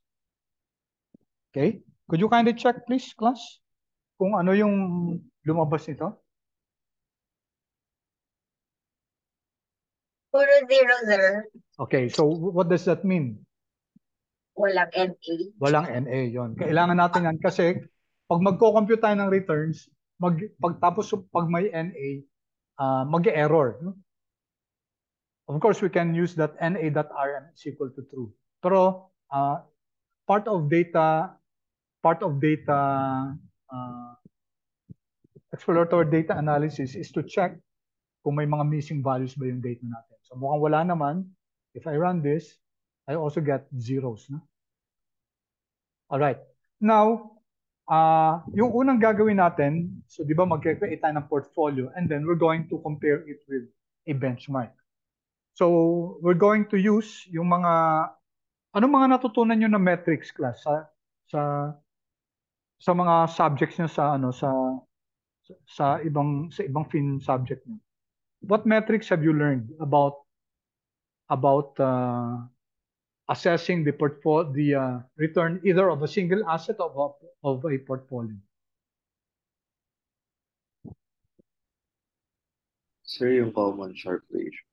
Sorry? Ayan, sharp ratio, pwede, no? So, ano pa? Johnson's alpha, pwede rin. So, gamitin natin yan, dito, si sharp ratio, kaya sa ilalim, tayo dito, sa ilalim, although hindi natin naaabutin to, no? Pero we're going to discuss this yan. Linagay ko na Johnson's alpha, sharp ratio, kasama yung beta, yung metric ng relative risk ng asset natin or portfolio natin to the market. No? And we will define the market as, ano ba usually ang ginagamit na, sa US, sa traders, ang ginagamit nila ng market? It's usually S&P 500. No? Okay, so yun ang ginagamit na market as a representative of the whole stock, market. So we're going to use that in order to compare the performance of our portfolio. So mag-create tayo ng portfolio of these 5 assets, yung SPY natin, yung EFA, etc. Okay, so let's first, ano muna natin? Ang kagandahan nito, yung benchmark natin, yung market natin, makukuha din natin sa Yahoo Finance. Okay, so tawagin natin benchmark. Okay, let's call it benchmark. And then, what's the ticker symbol for Standard and Poor's? SPX. Sir. Sorry? SPX. Sa Yahoo Finance? SPX din. SPX ba? Sure kayo? SPX din. Check nyo nga ticker symbol for ano. Kasi parang iba yung alam ko. Ang alam ko kasi, ito, no? Ito yung ticker symbol ni... Can you check please kung ano? If it's... Parang iba yung SPX. Ibang ano yata, ibang index yun. Pero yung Standard and Poor's mismo yung buo, As far as Yahoo Finance is concerned, kindly check please, i-google nyo nga please. Ano yung ticker symbol for S&P 500 as used in Yahoo Finance? Para ma-check lang natin kung ano. Is it SPX or GSPC? And then with the accent. GSPC, sir. GSPC, no? So validated. Tapos with the caret.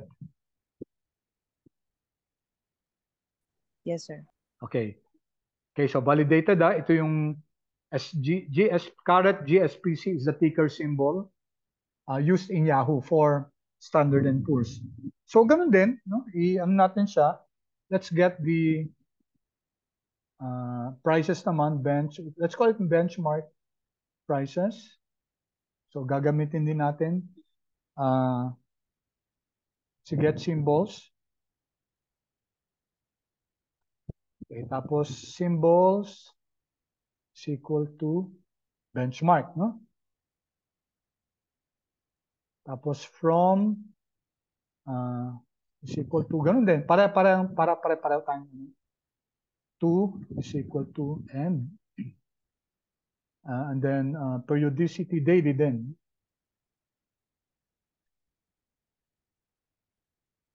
And then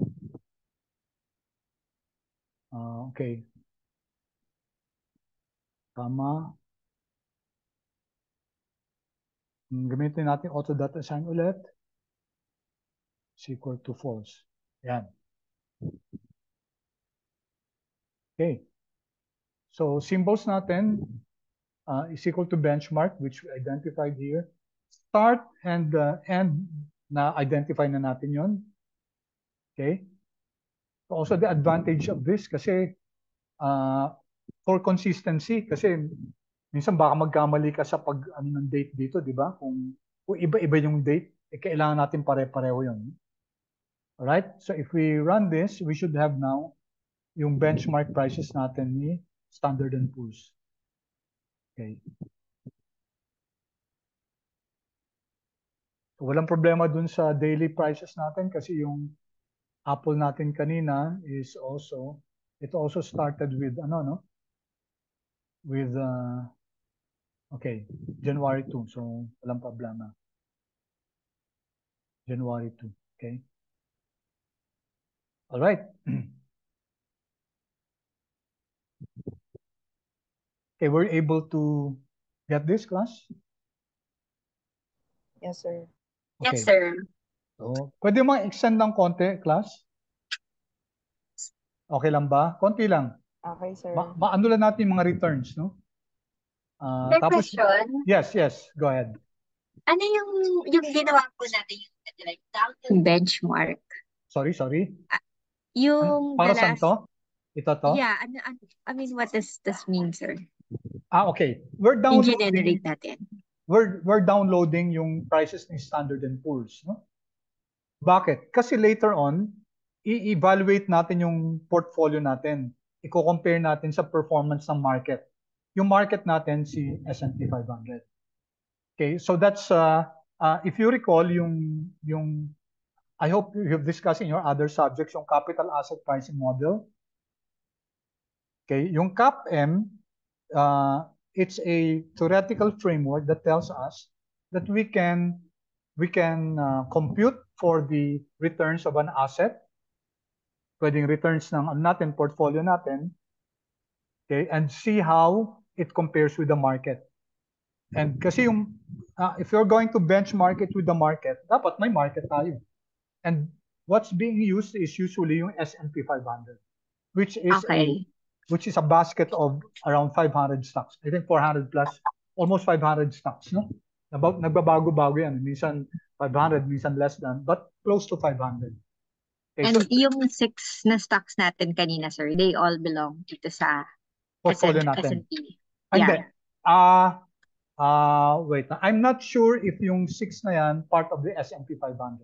But we can check, no? Hindi ko lang alam kung kasi mga usually mga S&P 500, mga corporate stocks yan. Ito kasi mga Opo. index to, no? Mga index na to. Okay. Okay. But of course, we could have used a portfolio, no? I mean, a Okay. portfolio of different stocks. Kunyari, FB, Apple. Had we used FB, Apple, Tesla, Netflix, then definitely nasa ano yun, nasa S&P 500. Nandun. Okay. Akala ko, sir, kaya natin dinaload tong benchmark is para i-compare dun sa anim na unang stock. So, totally separate sila. Oo. Yes, later on, Okay. i-compare natin, ha? Kasi kukunin natin yung beta. And beta is a determinant of the riskiness of our portfolio relative to the market. If you recall from your CAPM, kunyari, kinumpute natin beta, kukumputin kasi natin yung beta, no? If beta is equal to 1.5, ibig sabihin nun, Very volatile siya. Oo, 1.5 times yung volatility ng portfolio natin relative to the market. So, importante Okay. yung benchmark natin para may comparator tayo. No? Okay, thank you for that question. All right, Yes, good. sir. Thank you rin. Sige. All right, now, ito, sorry sa wrong spelling ko, calculate. All right. Isang importante sa finance, syempre yung yung pag-compute ng returns, no? Hindi naman natin ina-analyze yung prices ng stocks. What we analyze are the returns ng stocks. Wala akong madalang, no? Wala akong nakikitang ang ina-analyze yung prices, no? We don't look at the prices, but rather what we look at are the returns. Okay, sige. So, how do we compute now for the returns? Okay, ito maraming maraming functions yan sa R, no?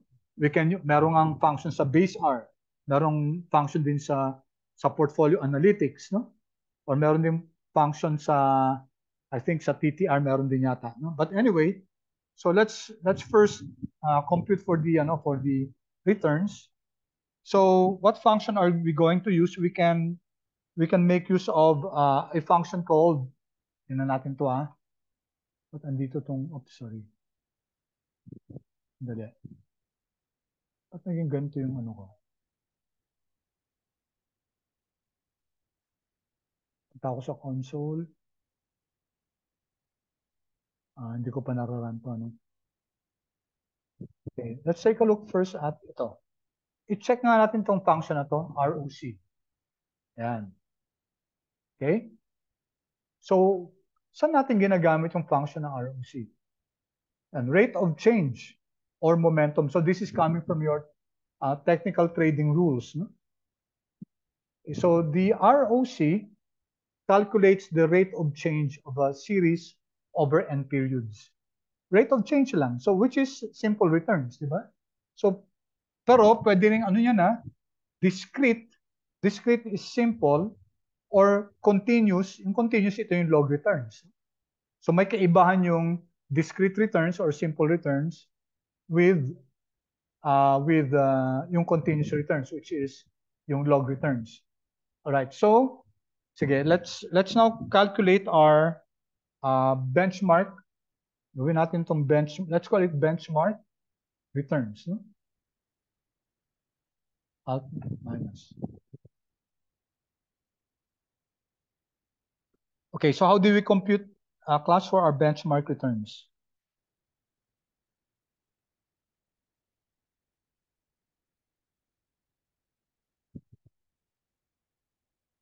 Simply,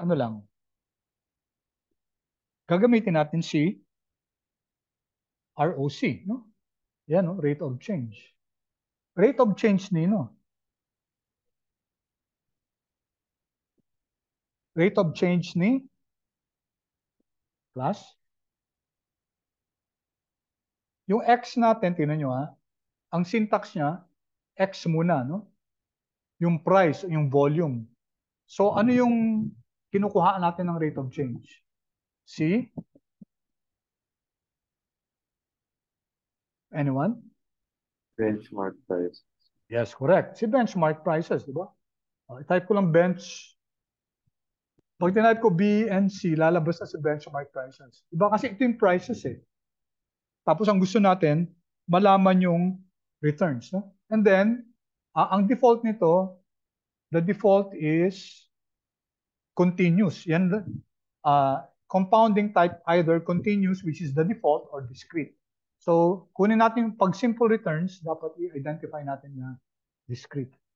Tapos nakalagay dito sa sa help function niya, di ba? Type, compounding type, either continuous, which is the default, or discrete. Okay, so if you want, kung ang gusto mo continuous, which is the one used in finance, kahit hindi mo na ilagay yung type is equal to discrete kasi it will revert to the default, which is continuous. Okay, so tingnan muna natin to. Run natin to ROC, no, rate of change, benchmark prices, type is equal to discrete, control enter. Okay, and then we have here now benchmark returns. Okay, so you now have here, so dapat pala, okay, may nakalimutan tayo, no? Ano nakalimutan natin, class? Closing price ng box. Oh yes, oo. Sorry nakalimutan ko. Yung benchmark prices natin, lahat pa rin, di ba? So we have two also. Dapat ito si benchmark prices. Malitan natin to. O dagdagan natin ng, okay. I-subset din natin, no? Subset din natin siya yung fourth lang. Okay, so let me rerun this whole code chunk. Alright. Yan. So ito na lang, GSPC close na siya. Alright, good. So we have already changed benchmark prices, and then let's run this again. Okay. So bakit tayo ma-NA sa simula?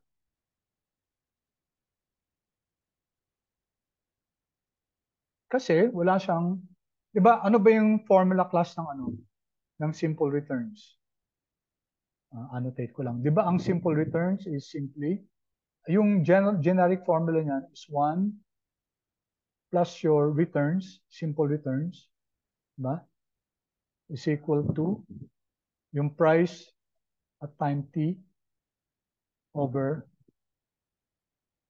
price at time t minus 1. Sorry for the handwriting. Time t minus 1. Or, of course, simple returns natin R is simply equal to,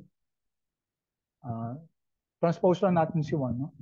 Price at time t over price at time t minus 1. And then minus 1. So this is just the rate of change. No? Rate of change lang ito, discrete or simple returns. So ito yung formula natin. And let's just check. Any questions about this? I'm sure alam nyo to, no? Parang percentage change lang naman yan eh. The price now divided by the price yesterday minus 1. So, parang sa elementary, pinag-uusapan na natin, di ba, yung rate of change. Ito yun, no? Percentage change. All right, so let me clear this. Just to validate, no? So benchmark prices. So ito yung price P sub T natin, gamitin natin itong P sub T, control V, divided by P sub T minus 1, yung prior before, control C, control V. All right, price at time T divided by price at time T minus 1, yung previous niya, and then I subtract 1. Control enter. So I'm getting negative 0.018. I expected a negative kasi bumaba yung price. No? From 2058 naging 2020. So we expect a negative return. Negative 0.018. Tingnan natin yung benchmark returns natin. Negative. So times 10 to the negative 2. So we move 2 decimal places. Copy ko to, control C, control V. And then I move 2 decimal places, 0.01, diba? Ayun, no? 0.01278111. Okay? It's exactly the same. All right? So, meron tayong just to avoid problems kasi pag sinasali natin yung NA yan, baka magproblema tayo. So, lagyan ko lang dito ng remove NA, yung NA natin. Okay, so we know several ways to do this. We can copy this. Okay, and then, di ba pwedeng ganito, no? Pwedeng Control C, Control V. Pwede natin gawing bracket, and then -1. Yan. Tingnan nyo to, no? -1. Ibig sabihin, kukunin niya yung prices, huwag niya ilalagay yung first element. Kasi yung first element, hindi niya isasama kasi NA yan. So tatanggalin niya. No? Pag kinuha niya yung benchmark returns, it will remove the first element there. Okay, so i-run ko lang to. No? Okay, let's see if, yan, tinanggal na niya. No? Or, pwede ring, if you want, pwede rin natin isama na yung NA.umit. Okay, if you prefer this, Control C, pwede natin ilagay yung NA.umit dito. Open, okay. Right, so pwedeng ito or pwedeng ito. It will give you the same. Alright? Ngayon ko lang dito or.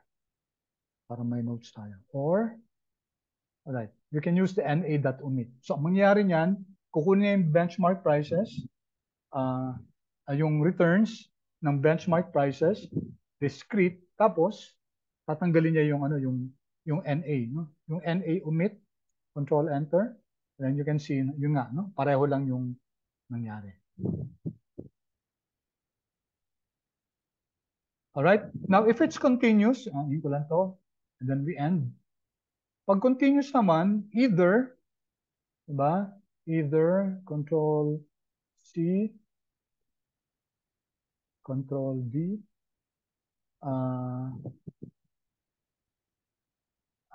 pwedeng no? Continuous or log, pwedeng log. Okay, log. Usually mas ginagamit yung log. Type is equal to, papalitan natin yung type, continuous. Okay? Or we can ignore that. No? Pag hindi natin, subukan nyo na lang, no? If we don't put this type is equal to, it will compute na continuous siya. Iba siya kaysa dun sa sa, and then, para, diretso na, and NA.umit. Okay? There. All right. So benchmark returns log. Okay. Take note, it's different, no? From the returns kanina, 1827811. Ito 1844721. Okay, I leave you now. I leave you guys to discover how this was generated. Tapos tanungin ko kayo next meeting, kung paano na-generate to. I just want to alright, itong missing values yan, alam na natin yan. How about that one, guys? Paano natin i-rename? Kasi ang gusto natin yung yung column name, no?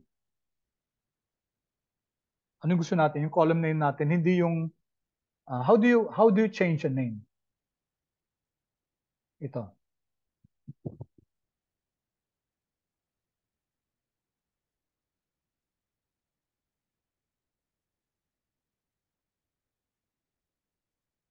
Hindi.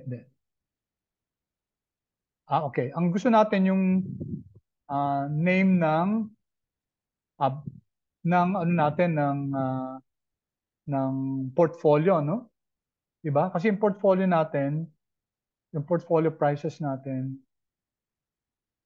ang mga pangalan niya yan, spy.close, EFA. What if I want just to use spy EFA? Okay, so very quickly lang yan. Anong gagawin natin?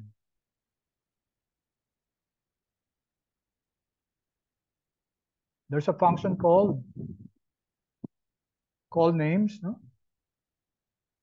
Call names ni column names nino. Ni portfolio prices natin. Portfolio prices. Okay? Should be what? Diba ginamit natin tong word na ticker kanina? Ito, diba? Tickers pala, no? Tickers. Yan. So, if we want to change the name, yung column names natin, then let's identify tickers. Eh, alam ni ano yan, vector yan eh, ng SPY, EFA. Okay, so i-run natin to. Okay, yan. So ito na yung mga ano natin. Alright, so let me, okay, last ito, may mga, nakuha natin ito kanina, di ba? Right, sa portfolio natin, di ba? I think we were able to run this already. Ito, no? Di ba? Yeah. Okay. So, see, minove ko pala doon, no? Alright? So, just to end our discussion, ito na lang, plot. No? Plot natin si portfolio prices. Okay, and we end in this. The next meeting, we carry it off from, ang kukunin naman natin na returns yung, ano, yung, okay? So, pag plot natin yan, makikita natin yung different stocks natin. Alright?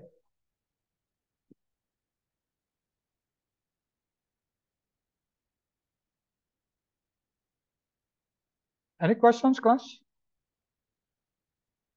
Sir, question ano? Yes, sure. Sayang finance lang na ba nakakakuha ng data si RStudio? Hindi. It can get data from Fred, yung Federal Reserve, yung St. Louis. Okay, hindi natin na-discuss last time yun, ano? Pero pwede sir ako upload ng data then analyze ko gamit. Upload sa R? Oo, sir. Oh, of course, of course. Oh, you can. Ito, ini-import lang natin data. But if you have available data, definitely. Pwede. So, you can use, ito meron dito, ano? Ito, import data set. So, you can put your data dun sa folder natin. Pag pinasok mo siya dun sa project folder natin, lalabas dito yun. Tapos, pwede mo siyang i-import. No? Import mo siya. No? Siguro, next meeting, i-ano natin yun. Yung pag-import. Okay? Did that answer your question, Tim? Yes, sir.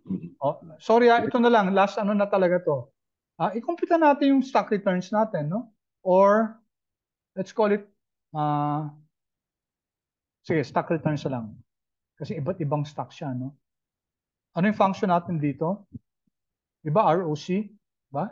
So, isama na natin si NA.omit. Okay, and then ROC. And then, si ano natin, si portfolio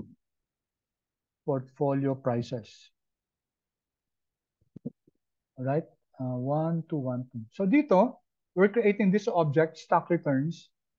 Tapos, kino-compute lang yung, ano, yung returns, rate of change ni portfolio prices. Remember, ang portfolio prices natin, yung limang ETFs, no? So, if I run this, para hindi na natin ulitin tong returns next meeting. Alright, so we now have this stock returns. Tapos, wala na yung, bayan, no? Wala na yung first line na NAs. Otherwise, kasi magkaka-NA siya. So, you now have here the returns of SPY, EFA, IJS, etc. So, next meeting, class, ang gagawin natin, mag-create na tayo ng portfolio. Yan. Calculate now the portfolio. Initially, mag-ano muna tayo, tingnan muna natin yung equally weighted, no?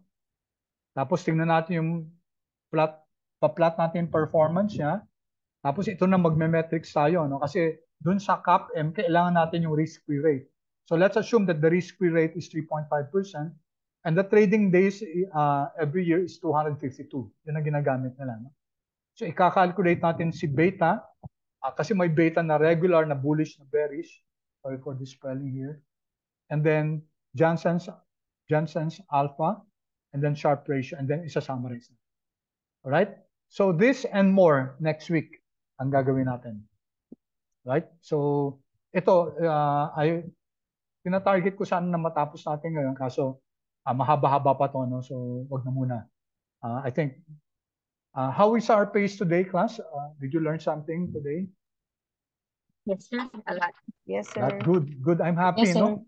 I'm happy. So I hope mga master students kayo, no? So I'm sure you'll take charge of your own learning. Of course, yung requirements sa class, aaralin talaga natin yun. And I hope this will spur you to improve your R skills.